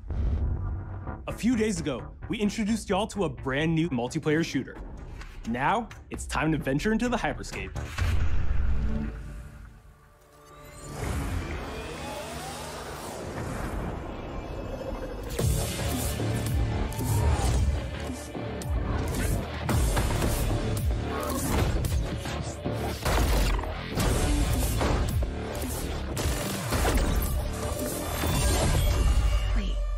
What was that? A hack in the hyperscape. That's not supposed to be there. Let me get you all up to speed, okay? About 30 years ago, everything that we feared about our future started to come true. We made some good decisions. We made some bad decisions. Actually, we made a lot of bad decisions. So, here we are. 10 billion souls living in the crush of the megacities. But the people at Prisma changed everything.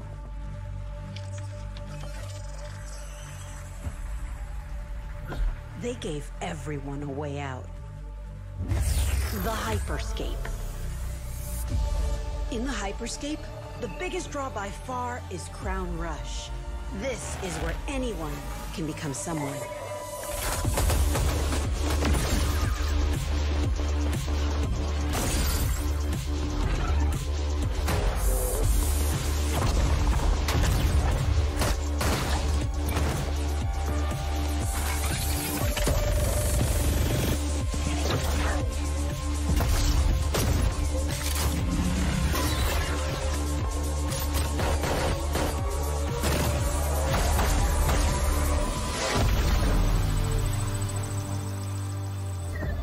If you get good at Crown Rush, it can change your life. But strange things have been happening lately. Rumors of people getting hurt. Users disappearing from the real world. A darker secret lies at the heart of Hyperscape. And we have to find it. Some of us are searching for a way up. Some of us for a way out. And for others, a new way altogether. That's what brings us to the edge of the future. To the hyperscape. I'm JC, Creative Director on Hyperscape. JC's work on Far Cry Primal and multiple Prince of Persia titles has established him as a top creative here at Ubisoft. For me, what's exciting is we started building it from scratch. Seeing it grow, adding ideas is really cool. Hello, contender. Welcome to the Hyperscape. The game takes place in 2054. It's in a future where humanity has grown a little darker. one of the companies there. They are launching what's called the Hyperscape, which is a virtual world and the internet of the future. It's the place where everything converges. Within the virtual world, there is a battle royale that takes place in the virtual city of Neo Arcadia.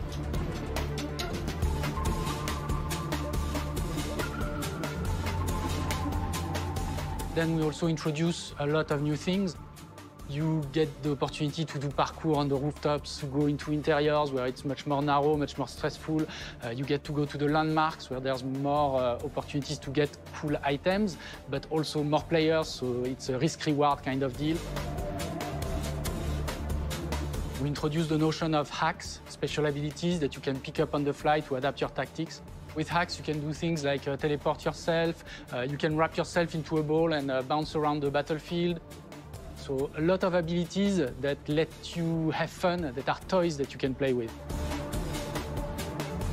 And finally, it's made as a spectacle, so all the viewers will be able to interact with the game on different levels through the Twitch extension. So every few minutes, there's going to be a vote, and viewers will be able to decide what effect they want to affect the whole battle. So things like changing the gravity, infinite ammo, or stuff like that. So players, while this happens, really have to adapt to all kinds of stuff that is happening. So for me, it's really exciting because right now, as we speak, we're launching the open beta, and so it's going to be available for free-to-play for all PC players worldwide. And I really want to thank all the players, all the streamers, and all the viewers who participated in tech test and who will participate in the open beta. Here's a short glimpse of what you can expect.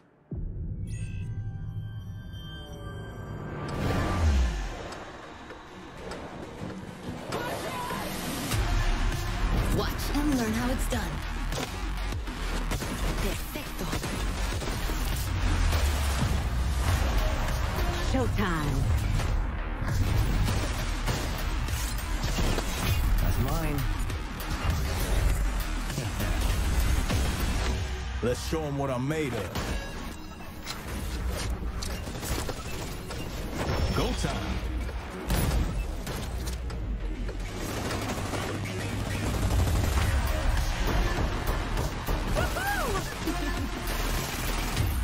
Watch closely. Here we go. この調子。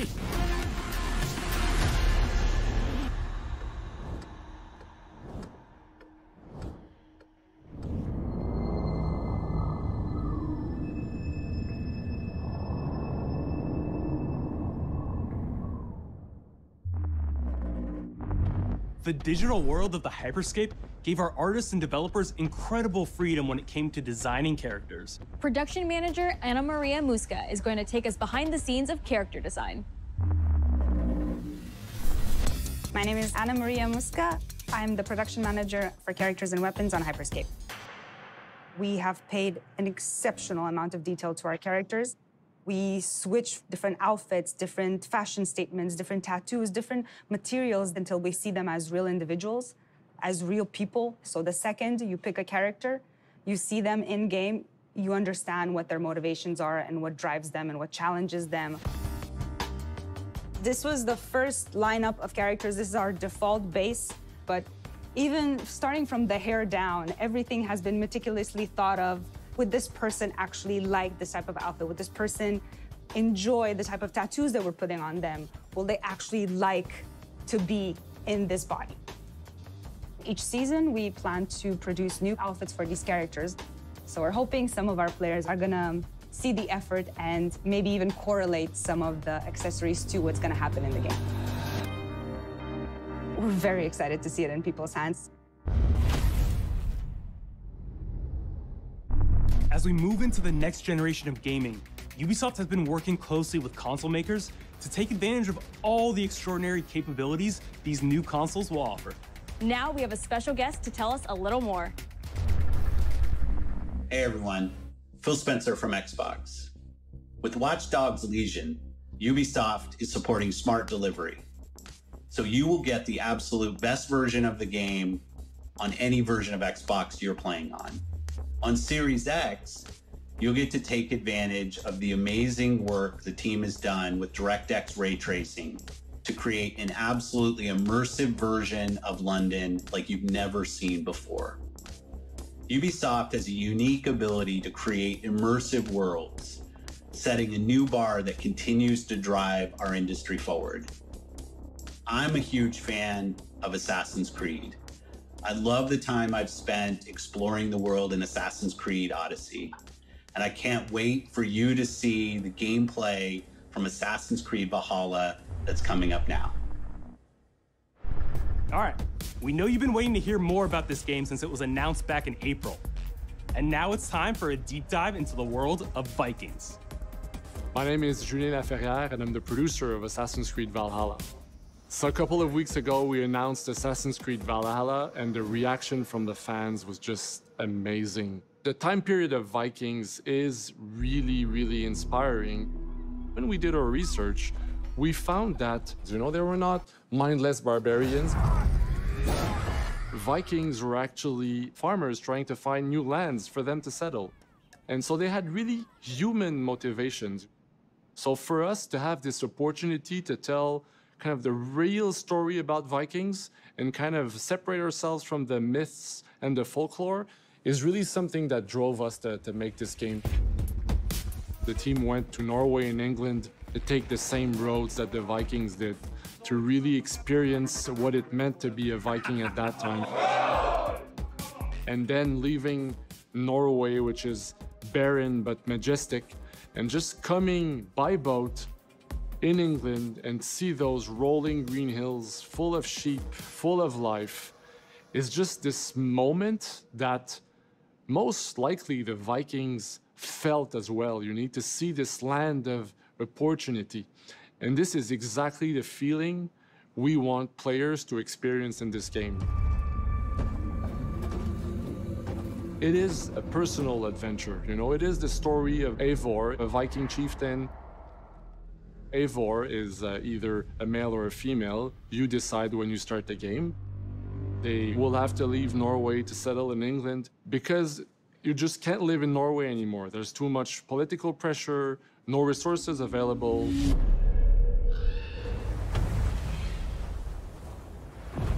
Obviously, in England, it's full of Anglo-Saxons and other people, and they don't really want you there. So you will have to fight your way there to kind of build your own settlement and see your clan prosper.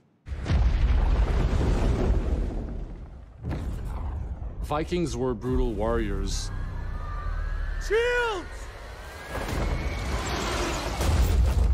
And the fact that they were mastering a lot of weapons coming from the medieval times really inspired us to kind of revamp the fight system,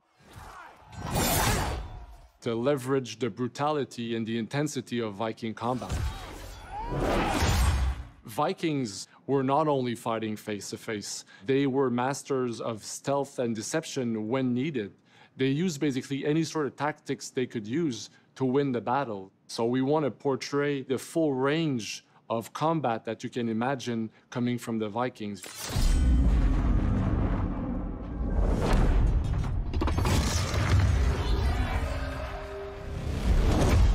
We are very happy to finally be able to show you the game we've all been working on. So please enjoy this deep dive into Assassin's Creed Valhalla.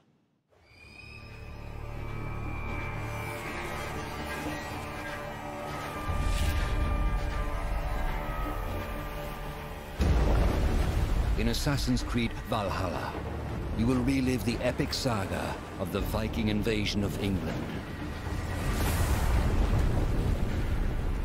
You play as Eivor, a Viking from Norway, who will lead his or her battle-hardened warriors across the North Sea to the British Isles.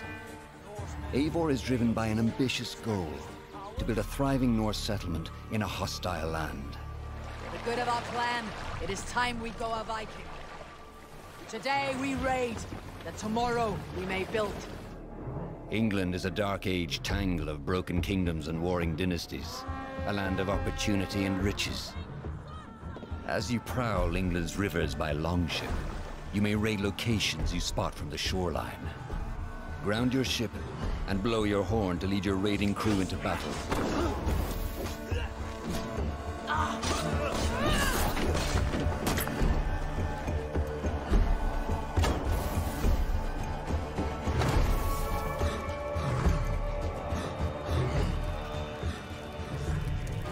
crew will assist you in all your raids, fighting enemies, battering down doors, and stealing cargo too heavy for one set of arms.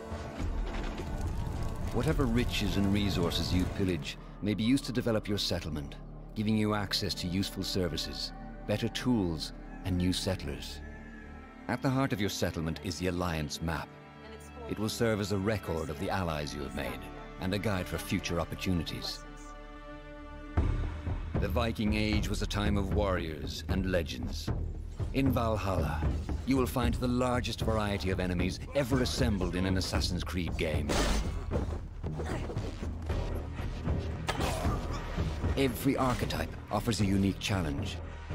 Some will coordinate with their allies for special attacks, while others will use nearby objects to their advantage, including the bodies of fallen warriors. To face these attacks, you must find and exploit your opponent's weaknesses to gain the upper hand. Take the fight to your foes with a host of brutal new combat abilities. Snare them with the Viking harpoon. Pummel them with throwing axes. Incapacitate them with the new stun system to keep them at a distance, or finish them off. Dual wield any two weapons you wish to unleash a deadly combination of attacks. Customize your fighting style as you see fit, and become a legendary Viking warrior.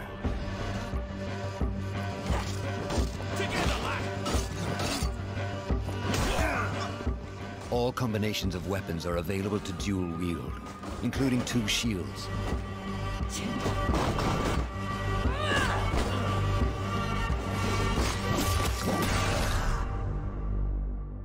Not all situations call for violence.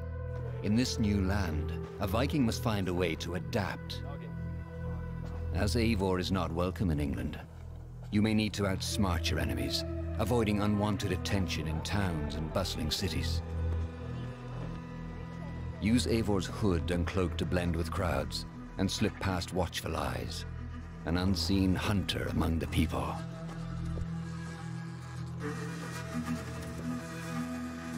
From capital cities and villages to the dense forests and rolling hills of England, exploration is vital to keeping yourself sharp. You must feed off the land if you hope to endure. Hunt and forage to replenish your health and fortify your equipment. Search pagan temples and Roman ruins for new activities and challenges to strengthen yourself and your settlement. The more you explore, the more of England's secrets you will reveal. Ravens, show no mercy! But as you push deeper into England, the enemy will push back. In a series of climactic moments, Assassin's Creed Valhalla will feature massive assaults in which you will lead Eivor's army into battle against heavily guarded Saxon fortresses. Today, we will reclaim her. Today, we fight for your land. And tomorrow, we rebuild! For East Anglia. Assassin's Creed Valhalla will transport you to wondrous and haunted lands, inspired by Norse myths and England's pagan roots. It will challenge and surprise, with unforgettable characters, thrilling triumphs, and tragic losses, giving you the chance to live your own Viking saga.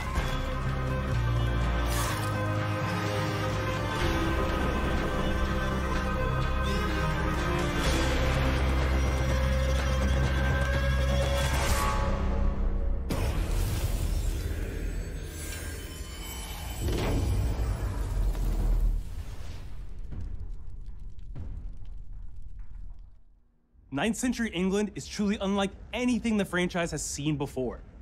Assassin's Creed Valhalla will release this holiday season on Xbox Series X, PlayStation 5, Xbox One, PS4, PC, and Stadia.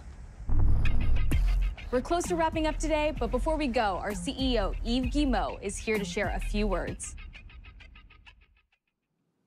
I hope you will have enjoyed what you have seen today. and that you will love playing these games. I'm proud of our teams for delivering an ambitious, broad, and creative lineup of games. And we haven't shown you everything yet. In fact, we have a lot more to come. So you will have another Ubisoft Forward to reveal even more about our upcoming games. But before ending this show, we have one more thing to share with you.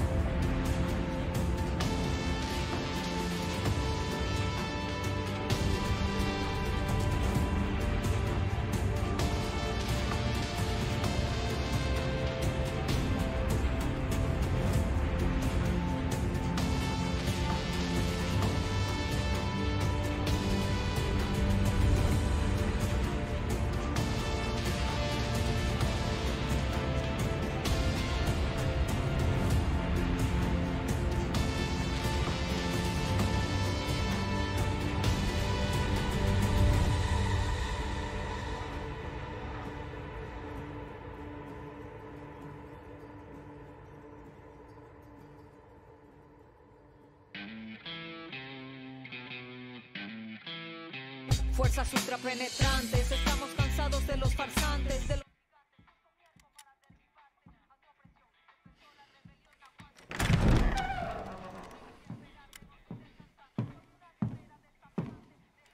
It's beautiful, Miguel.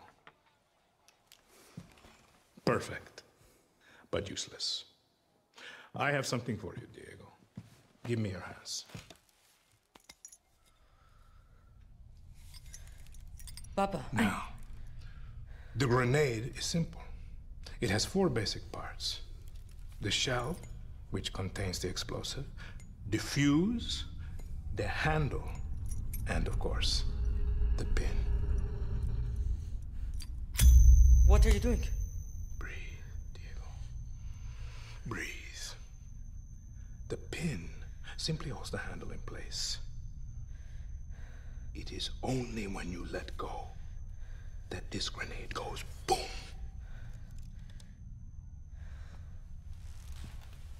Follow me. Now,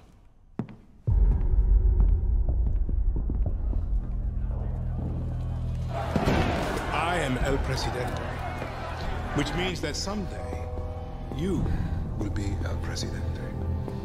And our people, they do not know how to be happy. They are torn apart by opinions, noise, indecision, strangled by their own freedoms.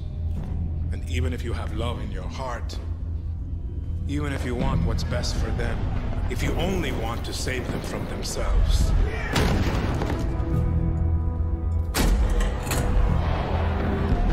they will hate you, Diego. Everything you say, do, believe, will be wrong.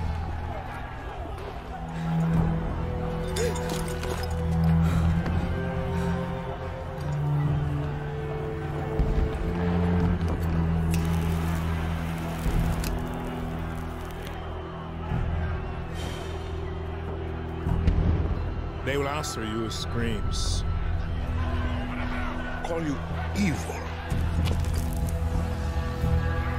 a monster, and give you this. So you tell me, are you evil? Are you a monster?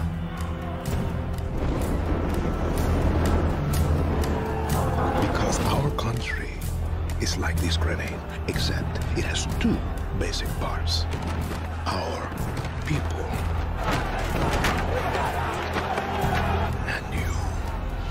and you must clutch them nice and tight, or we all go boom.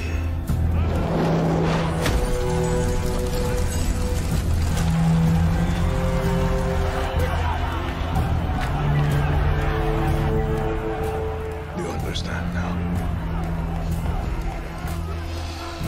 Prove it.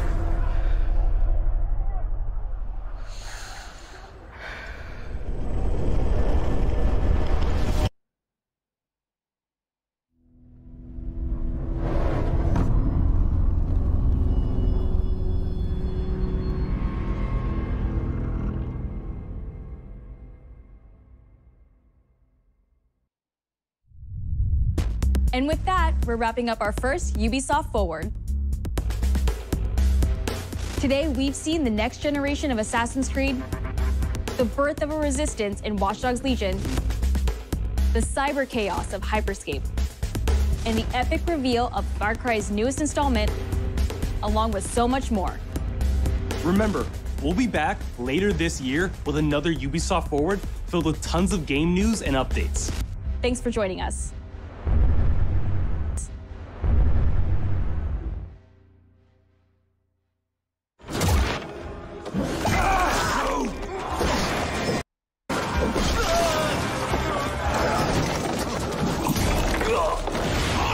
Hey everyone, welcome to the Ubisoft Forward post show. My name is Yusuf Magid, and this is Assassin's Creed Valhalla. We're going to take a deep dive into about 30 minutes of gameplay, and we're joined by a very special guest here. Hey everyone, this is Philippe Bergeron, otherwise known as Fizz. I am the quest director on Assassin's Creed Valhalla. So Fizz, we're setting up here for what looks like an epic encounter. Tell us exactly what's going on here. Yeah, so here we're midway through the quest that we're showing for UB Forward. Here we're looking at the assault of Burg Castle. So these are big moments that usually sort of culminate at the end of the story. And so here Eivor, our Viking raider, is taking a group of raiders and Fyrds into Burg Castle to go and take down Rued and his clan. So who exactly is Rued, and why does Eivor sort of want to pick a fight with him? Basically, Rued comes into play about halfway through this story arc, where at the beginning of the arc, this is something that happens before, Rued basically caused a lot of turmoil within the territory, and Oswald, who's the sort of elderman to inherit this territory, needs your help to take him down. Oswald having just been defeated in a previous quest, and so here this is revenge, but also accomplishing your ultimate goal. So Fizz, as you're talking, we're seeing some of the combat of Valhalla. Can you tell us a little bit about the changes to combat this time around? We wanted to basically add a lot of new mechanics to it. So we added like some dual wielding for the player, like a stun system in there. And we really needed to do this to sort of portray that sort of the brutality that comes with being a Viking in this day and age. So it sort of fits into that, the time and the character.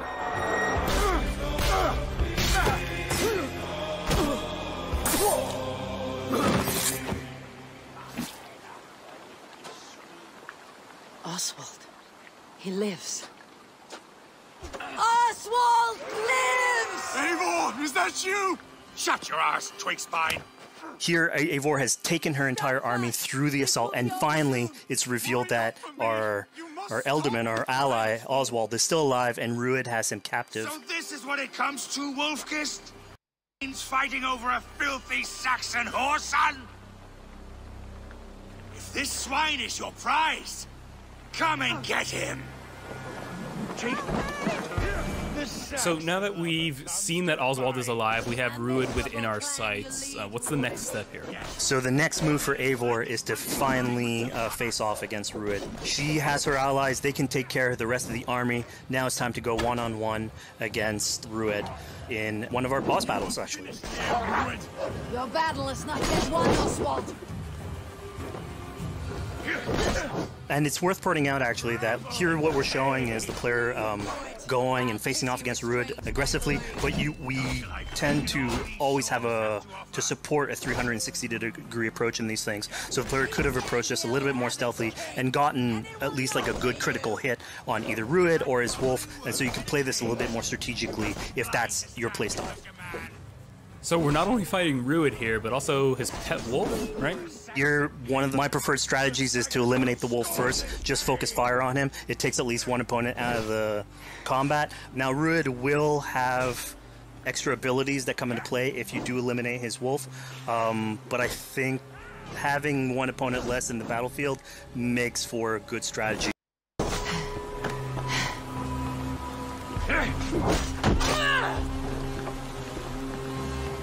For all your efforts, only the cold dark of Niflheim awaits you. Valhalla is my destiny. That fate will not be met today. Why does they should be roomed, wolf-kissed? Made thralls, not treated as equals. We are better than this, than all of them. Do not drag me down to the sewage you wallow in. We just had Dane fight tooth and nail for a sanction. You'd throw in with these wastrels? These Argir swine? Eivor, no! He should be tried before God, a lawful assembly. All right, so we've defeated Rued, we freed Oswald. What comes next? Oswald, in this case, prefers for Rued to be kept alive, and so you basically have to choose, are you going to go against his wishes or stay true to your nature? So we have this choice to make, but before we get into that, I want to rewind a little bit because we just did this big, grand assault, but Eivor couldn't have done it alone. She clearly had to recruit some folks along the way, get some troops, get some allies. So let's actually rewind and see how we went about first gathering those troops.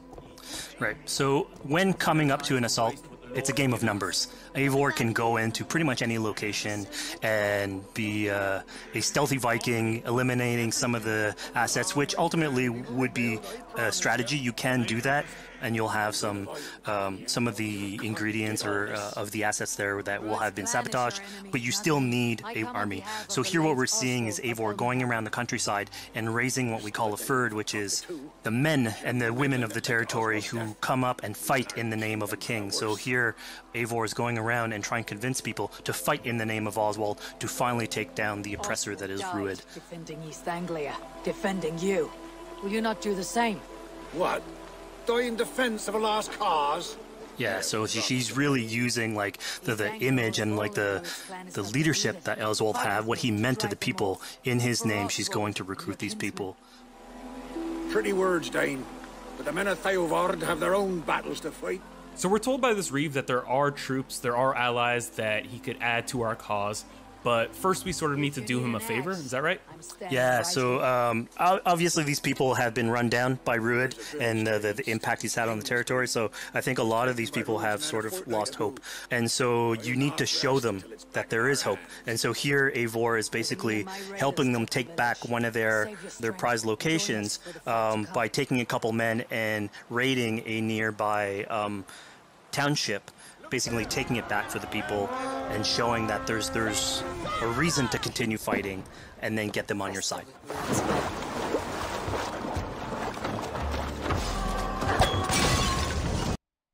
And then get them on your side.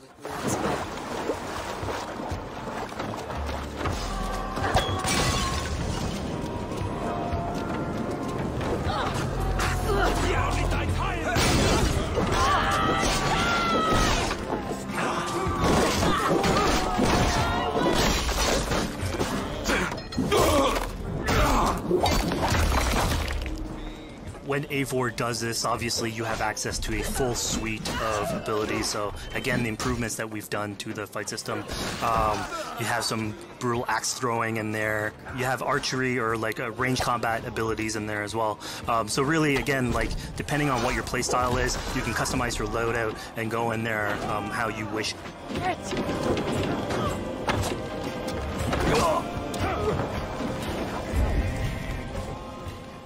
Fizz, we just saw this giant pulse go out. What exactly was that? So that is what we call the Odin sight. The Odin sight is basically our interpretation of the eagle vision from previous games, and we thought it was good to sort of bring that back. It's basically Eivor's intuition. It's how she perceives the world. When the player uses that, it'll highlight basically interactive objects, like things that will bring her an advantage. So we'll have arrows, like health consumables that are in there. So it really is like a good way of sort of understanding the world and showing you like things that you can go and touch.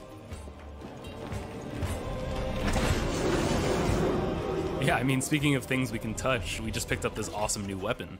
It's something we wanted to play with on Assassin's Creed Valhalla, where we have fewer weapons in the game, but you can invest in them more, so they become your weapon. And so depending what your preferred playstyle is or your preferred weapon type, then you can go and choose, I'm gonna fight with this weapon and invest heavily into that. Not only are we looting weapons, but we see something here called the Book of Knowledge. Can you tell us a little bit more about that? They unlock skills for the player. So here you can see the Valkyrie dive that has just been unlocked. We have these spread out throughout the world, so again, to promote exploration and discovery. As you travel through the world and you explore locations, you can find these books that will add abilities that you can go and invest in, put into your loadout, then go into the different locations with the different quests in the game and use those depending on what your playstyle is. Now we've recaptured this village, we've secured more troops for our assault. Let's jump back now and figure out what we want to do with Rued. The rightful king of East Anglia has spared your life today, and so it will be.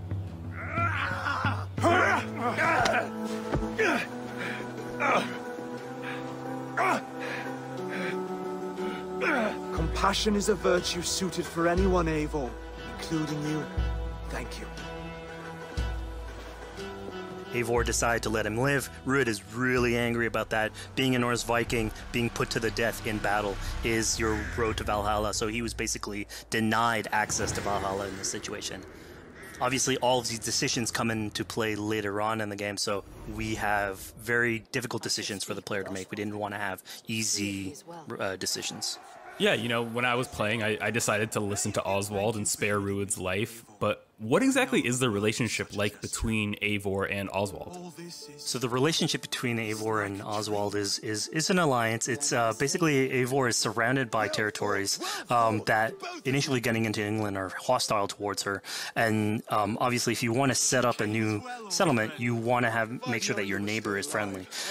So here in East Anglia, Oswald is the man for the job, where putting him into a position of power would help her sort of secure her territory. So earlier on to the territory, Eivor comes in here, meets Oswald. The problems he had with Rued are sort of put to light, and going through the arc, you basically help him deal with Rued and aligning basically Danes with Saxons in one territory.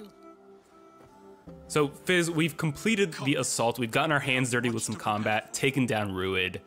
We have this big open region of East Anglia, so before we head off to Oswald's wedding, what do you say we head out, have some fun, and see what we can get into in the open world?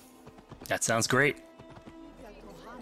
So we see a cat here with a speech bubble above it, and you best believe if you let me talk to a cat, I'm gonna talk to a cat. Yeah, these are some of our some of my favorite moments actually in the game, where we put out a whole bunch of events throughout the territory. And it sort of rewards, again, exploration, going around. It's a chance for us also to sort of showcase a different side of Eivor. A lot of the quests sort of deal more with like politics and warfare, and this shows a slightly more human nature to her. So it permits us to explore that character a little bit more. And so here, basically, like you're trying to help a kid with his cat and ultimately get that cat to sort of join your crew as a cat raider. You just said cat raider way too casually. You're telling me I could have a cat Viking raider on my longship? That's exactly what I'm telling you. Oh my god, yes, I love it. Perfect. So yeah, as you're riding around the rivers of England, you would see a cat basically walking around your longship, keeping your Viking raiders company. You know, speaking of the Viking longship, we're seeing some of that gameplay here now. Can you talk a little bit about how that works and functions in Valhalla? Yeah, so starting out on this project, I think the Viking longship is one of the biggest images that we all have when we think about Vikings in our game. And so Vikings had this awesome design for a longship that had a very shallow hull, so it permitted them to go very far inland very quickly, and you could basically disembark Viking raiders like on pretty much any shore. We added that into the game where you can basically sail up to any location and then just decide to disembark with your guys and raid a location, loot all its treasure, get back in the ship, and then continue sailing down the river to your next opportunity. So I know past Assassin's Creed games allowed for songs and things like that to be sung on ships. Will Valhalla have a similar version of that? Yeah, so this is something we actually wanted the crew of your ship to become like your home away from home. So we added stories and songs into the ship. So basically, as the player is going around, you could decide to have your skald sort of sing a song for you as you row down the river. But you can also decide, depending on who the raiders are in your ship, to hear more about their life. So you can actually queue up stories, and they'll give you a little bit more background on who they are. So you get to know your sort of fighters as you're traveling around the world, which is a cool moment. So here we're seeing a bit of a different view. What exactly are we looking at? We had this on previous Assassins where you would like ride on your horse and you could pull out, have the horse sort of follow the track. We have a similar thing for the ship where you can put up your sails. It's cruise control for the ship, so you can pull back, take in the scenery, listen to some songs or some stories, and just take it all in.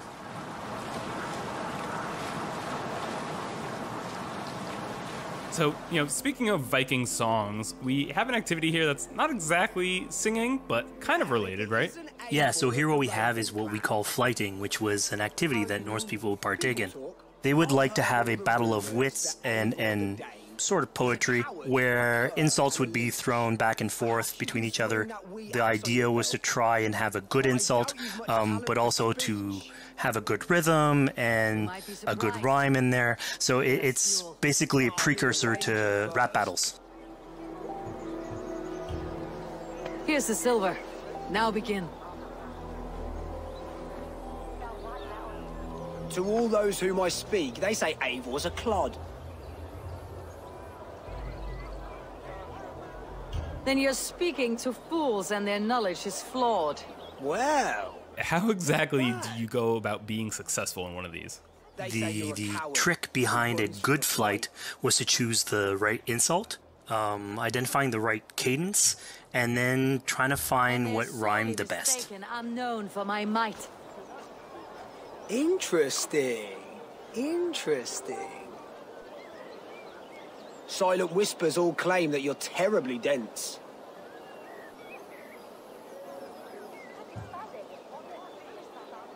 Then you've clearly misheard them. My wit is immense. Oh, you lucked out with that one. Well, what a surprise. Eivor of the Raven Clan is a true talent. I'm shocked. Don't believe everything you hear, unless it touches on my flighting. Then heed every word. Take the coin. So now that we've proven our sharp tongue and wit, I think it's time for a bit more relaxing activity. So we're fishing here. Yeah, that's it. So we gave Eivor a fishing line, so you can actually throw out a line and go catch some fish. This is used basically to play into our new health loop where the player will lose health in the world, and it doesn't automatically regenerate like we would have in the past. So you actually have to go out and get some supplies. So you'll find mushrooms and some food that you can gather. But here, like you can also catch some fish and consume that to regain some health. We also will sometimes have it in certain quests. So it's a good way to sort of chill out on the side of the water and just, again, take it all in.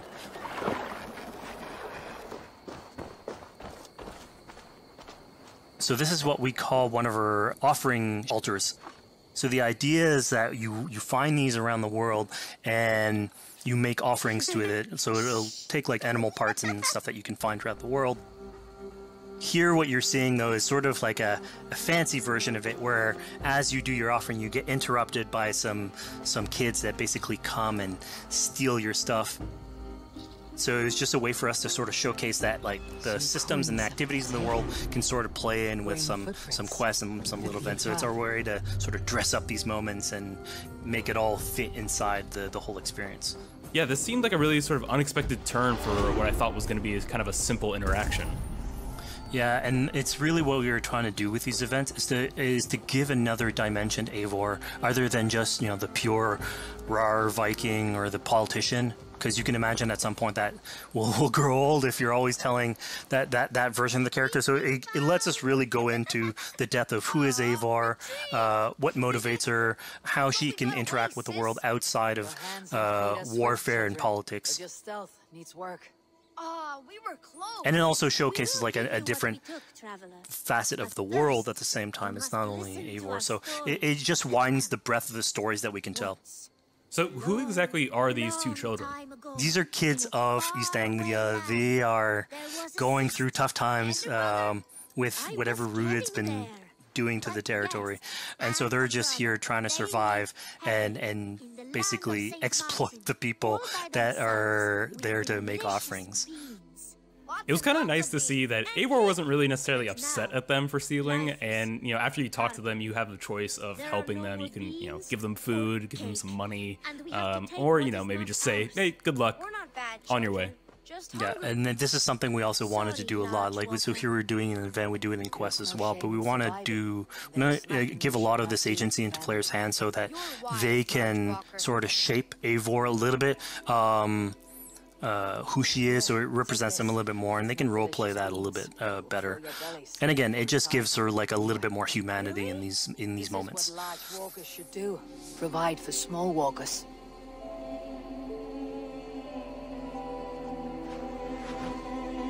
Here, large walker. A necklace. Yes, it's a St. Martin seal. You're welcome here anytime, large walker. You're one of us now. Visit us, okay? I will. Take care now, small green walkers.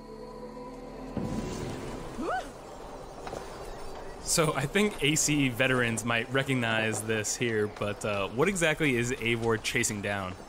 Yeah, so here you're seeing Eivor running down one of our tattoo images. So this is challenging the player on free run abilities, but also for fans of the series, sort of pulling at their heartstrings for some beloved features. So are we going to be able to tattoo Eivor? Yes. By collecting these tattoos, you actually bring them back to your settlement, and then you can customize different body parts, having different tattoos everywhere. So again, another form of expression, and sort of to represent that Viking culture. Fizz, one of my favorite things when I was just out there exploring East Anglia was coming upon a house or a building and realizing that there was a chest inside, but that there was no easy way in. And in this case, I saw all the doors were barred, but I knew that because there was a chest in there, there must have been some way to get inside. So I went around the back and, you know, found a way in. Yeah, I'm glad you actually caught on to that. You're pointing at something that we wanted to work on a lot on Valhalla, where we wanted the exploration to make you feel smarter. So we played a lot with puzzle solving, so making sure that every house that you find sort of appeals to you, like it draws your attention, and then when you want to come and explore, it's not given to you. You still have to work for it a little bit, so it'll challenge you on your observation skills, logic, just trying to find how do I get into this. So we play a lot with level design, quest design to offer challenges to players, and you basically come out of it like with a better feeling for the exploration, but you also get to see more of a story behind any of these locations which we've crafted. So it gave us a little bit more time to sort of slow down the experience and tell a different version of a story.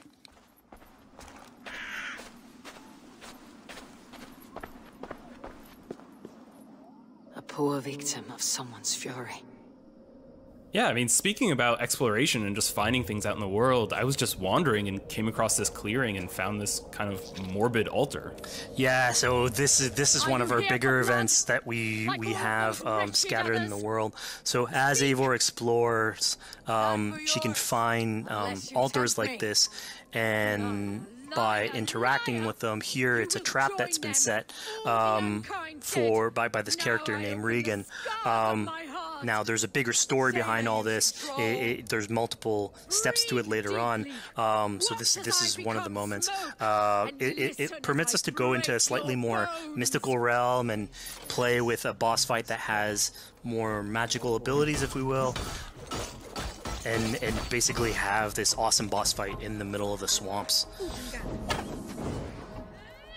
And so here the abilities that you see Regan using are a little bit on the mystical side of things. What's happening is Eivor at the beginning in that trap is poisoned, and so she starts sort of hallucinating, seeing the world in a sort of different light and filter. And so that's sort of what lets us go into the realm of the weird. My rage, spirit of my father's rage, fill me!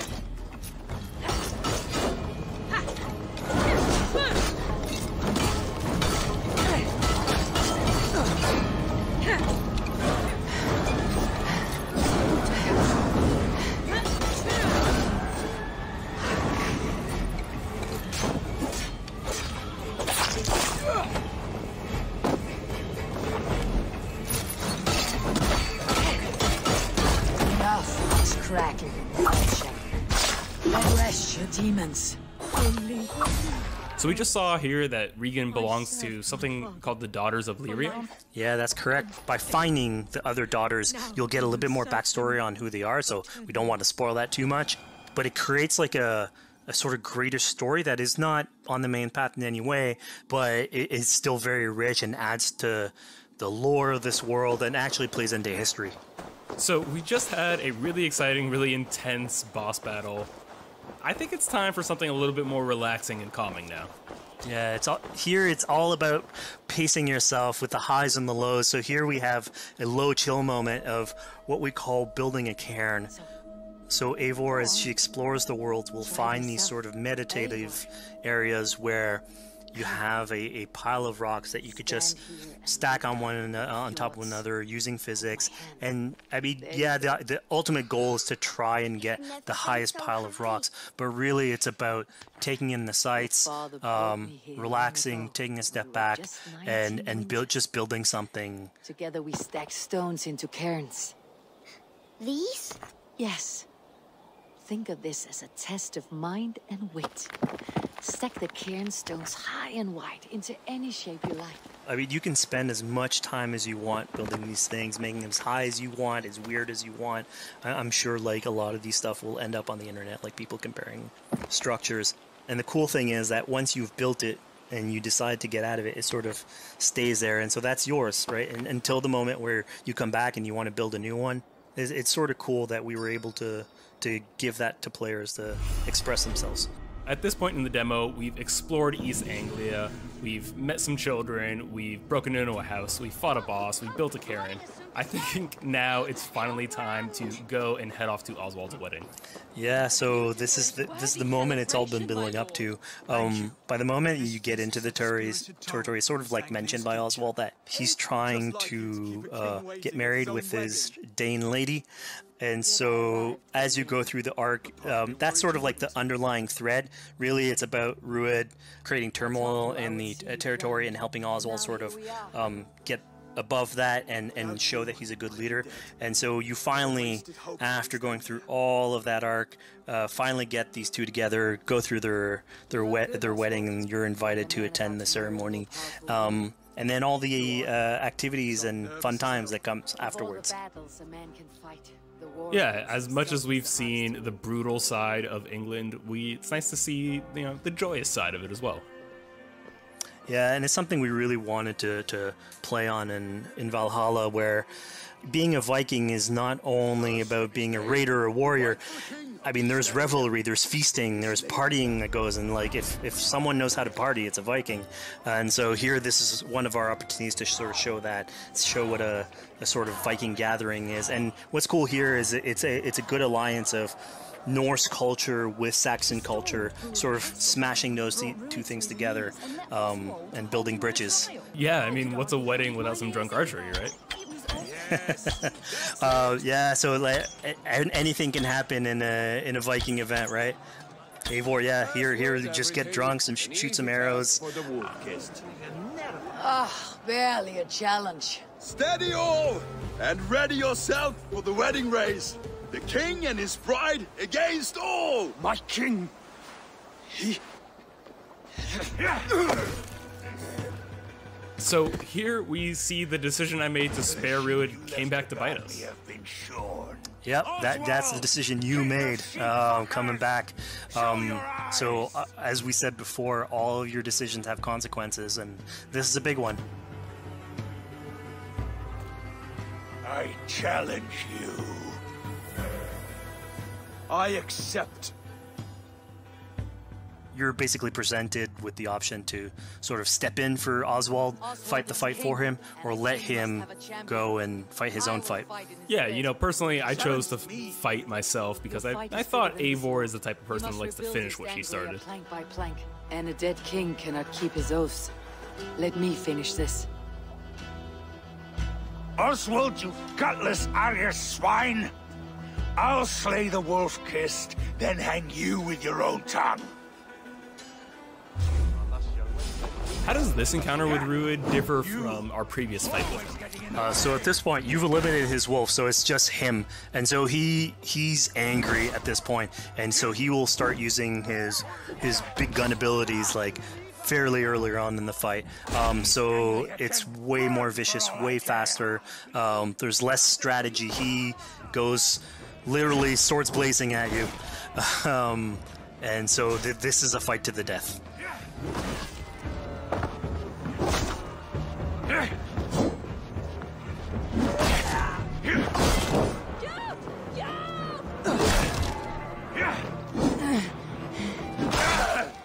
And of course here, like, this is a decision you made to go and fight him, but there's multiple outcomes to this scenario. You could have let Oswald fight his own fight and prove basically his station as the rightful leader. If you had eliminated Rued, obviously this would not have happened. It would have been a slightly more joyous occasion. But ultimately, in all scenarios, you still have an alliance with Oswald. He's proven to be the right leader for this territory and to be a good ally for you. A great service. I promised you an alliance, and now you have it. And one day I will need you to make good on that alliance. So we're about to take off from the wedding, but Eivor decides it's a good idea to check up on her friend Finner. Yeah, so Finner is probably one of the more recurring characters in this arc. You get to meet him very early on. He's a very endearing character, sort of used to have a Viking life, sort of misses it, and going through all these adventures together is sort of like lights that fire back, and so he's willing to join you in your raiders. So he's one of many raiders that you'll encounter in the game, and you can sort of recruit, bring back home, and then have them sort of join you on your adventures on Longship. He can tell you these stories that we're telling you about. You get to know a little bit more about him. So again, it's a fun way to sort of discover more about these characters that you meet and bring them along for adventures. Together. I'll gather my things. Well, folks, we've come to the end of our Assassin's Creed Valhalla playthrough. Fizz, thank you so much for joining us. When and where can people play it? Assassin's Creed Valhalla will be out on Xbox Series X and PlayStation 5, and is coming to Xbox One, PlayStation 4, PC, and Stadia on November 17th.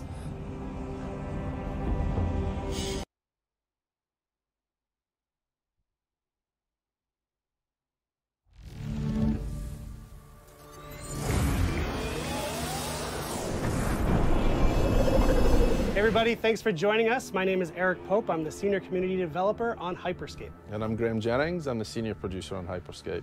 Hyperscape's now in its open beta phase, so you can go to Uplay and download it directly. So a little while back, we recorded a match for you so we could walk through it moment to moment, explain what's going on throughout a match of Hyperscape. There's a lot going on with hacks, guns, the gameplay. So Graham and I are going to walk you through it right now, and I hope you'll enjoy.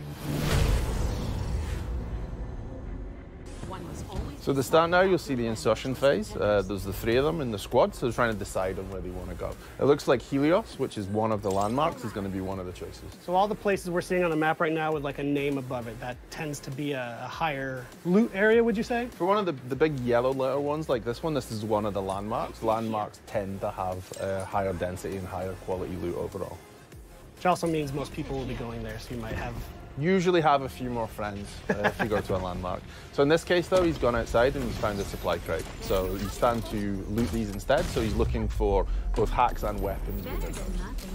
Right, so the looting phase, many folks will be familiar with, but in Hyperscape, you do have those supply crates that you may be lucky enough to find. And what's the deal with supply crates? So supply crates are placed around the world, so you'll hear them and then you can go and find them, and then inside them you'll find weapons and hacks.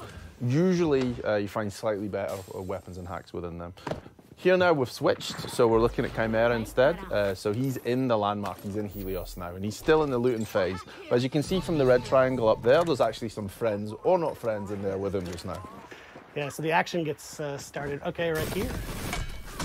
Yeah, so he's one-on-one, he's going with the Mammoth shotgun against someone who's using the heal hack at the minute, which is the red circle you can see. So that player's taking extra health at that point. Which looks like it helped him hold his ground against that mammoth. And I believe it helped him survive at that point. There seems to be a few other players in here just now, so the combat started and then elimination's got his first kill.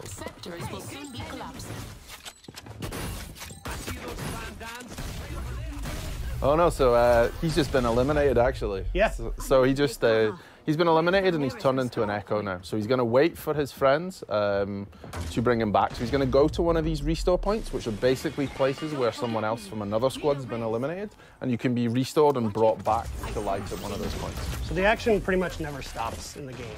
If you're eliminated, you're not out. You can inform your squad as to what's going on, and then you can call to be restored at one of those points. There's plenty of people, like you said, who ended up at Helios at the end. There's at least 3 other squads. So we can also see when you have a teammate who needs a revive, it's called out on your... Yeah, the green icon you can see at the side is him calling for a revive at this point. So Mr. Gomi's busy eliminating other players, which will cause more revive points to appear as well. This guy's low on health, so I don't think he's going to last long. Okay, so I see once someone's eliminated, they drop a revive point that you can use. What you'll actually see at the minute now is both Chimera and Elimination are both echoes, so it's just Mr. Gomi by himself at present time. So can he survive this and get through? He's going again. There's still a few other players in here, that's for sure. So that was the slam hack he used there. So basically he projected himself up in the air, he landed, he dealt some damage, and he's managed to eliminate the other player. Yeah, he got the elimination with it, which is pretty good. And then he's starting to bring back Chimera at this point, so he's now back into the game. Right. So he's got to re-loot and find new weapons again, because when you are eliminated, you go back to just your melee weapon. Okay, so you don't hold on to your gear when you get eliminated. No. So this is the start of the decay you can see. So you see all these blue triangles that are appearing. This is how we basically do, map size reduction and zone reduction to bring players towards a smaller map into the center. So instead of having a circle that shrinks, we've decided to actually dissolve the map. And is it kind of the same? Will you always know which districts are decaying first? You can see from the map when you bring it up what's going, and you'll also see the icon when he turned on the left-hand side of the screen a second ago, which shows you where the safe area to go is. So at the top it will show you sector is closing, and then you've got the little icon of the person running with a distance against it. That tells you where to go to the next safe place.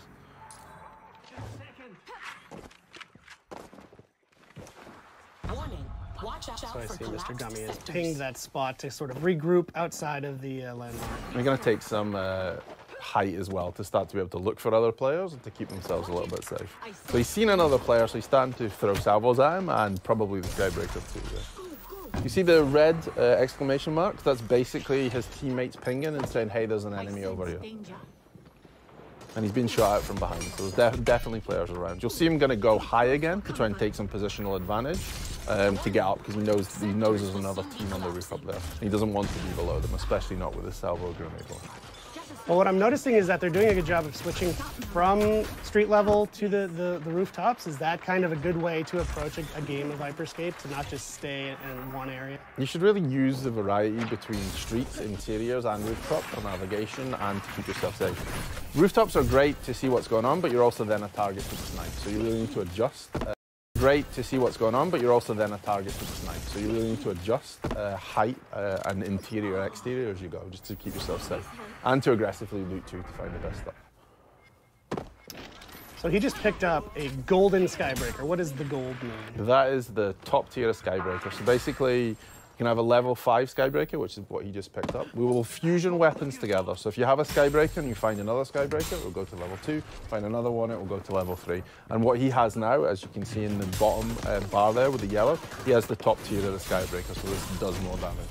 So each time you fusion something, a weapon or a hack, it will go up in various different abilities. So you're basically, just to loot up, to fuse up, you just need to find a duplicate of your weapon or hack, and that's all. Yeah.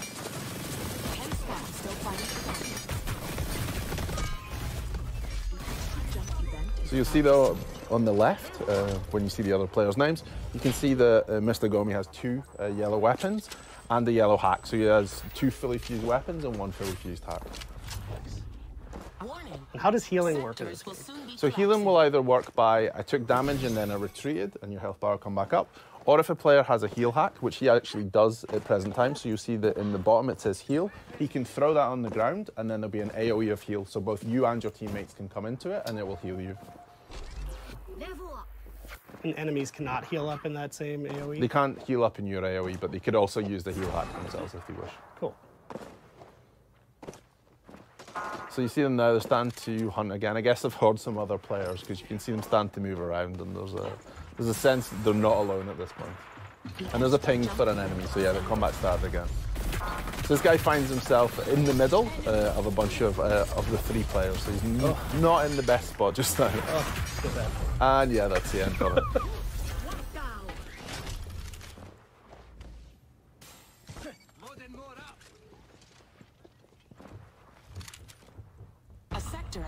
So if you manage to fusion one of his hacks then again. So here you'll see the decay started. The player found himself out in the decay as it was starting. You had no cover left, so you find yourself out in the open, and they eliminated him with a Ripper at that point.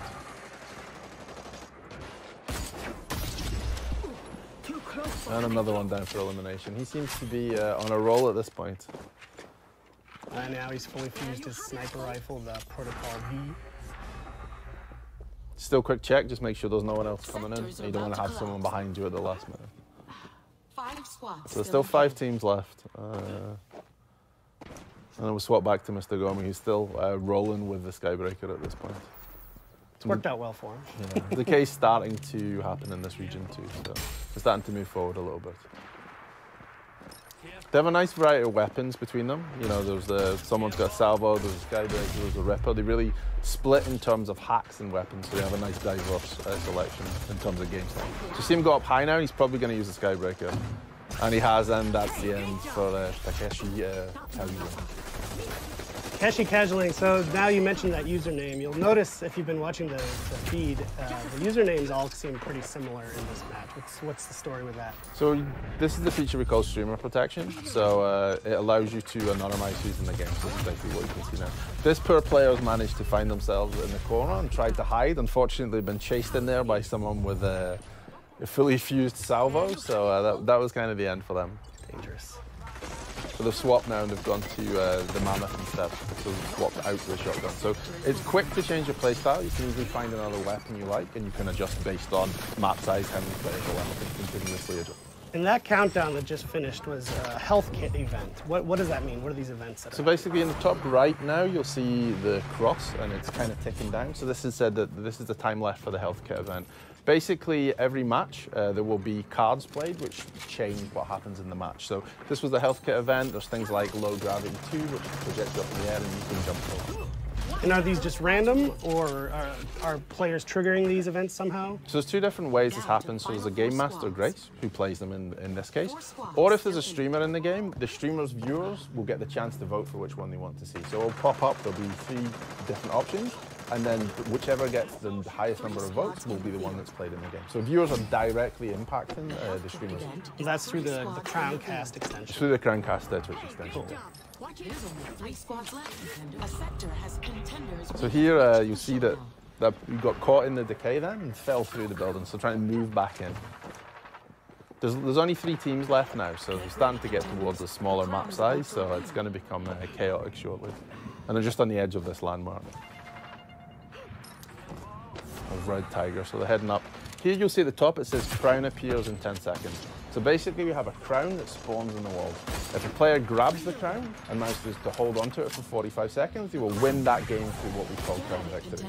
The only downside to that is once you've picked up the crown, everyone can see where you are and everyone's going to chase you. So yeah, he's got the crown, the countdown is on. As soon as, if he were to get eliminated, it would drop and that countdown would go away, right? Yes, and then whoever picks it up next, that person, the countdown will start again for them. And that's only one of the 2 ways you can win a match of Hyperscape, right? Yeah, you can win via the crown if you want to take it and maneuver. This is why you'll see the really high up to own the higher space, or you can eliminate all the other teams. You could sneak around and grab that crown and survive. If you use your hacks well and you use your movement and hide a lot, then yeah, you could possibly grab the crown, get to the end, and then win via a crown victory. Wow. There it is. A screen I'll never see.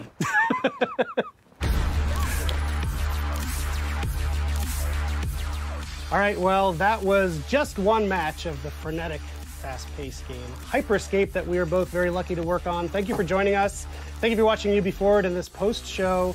As we mentioned before, the game's available right now in open beta on PC. Just go to Uplay to download it.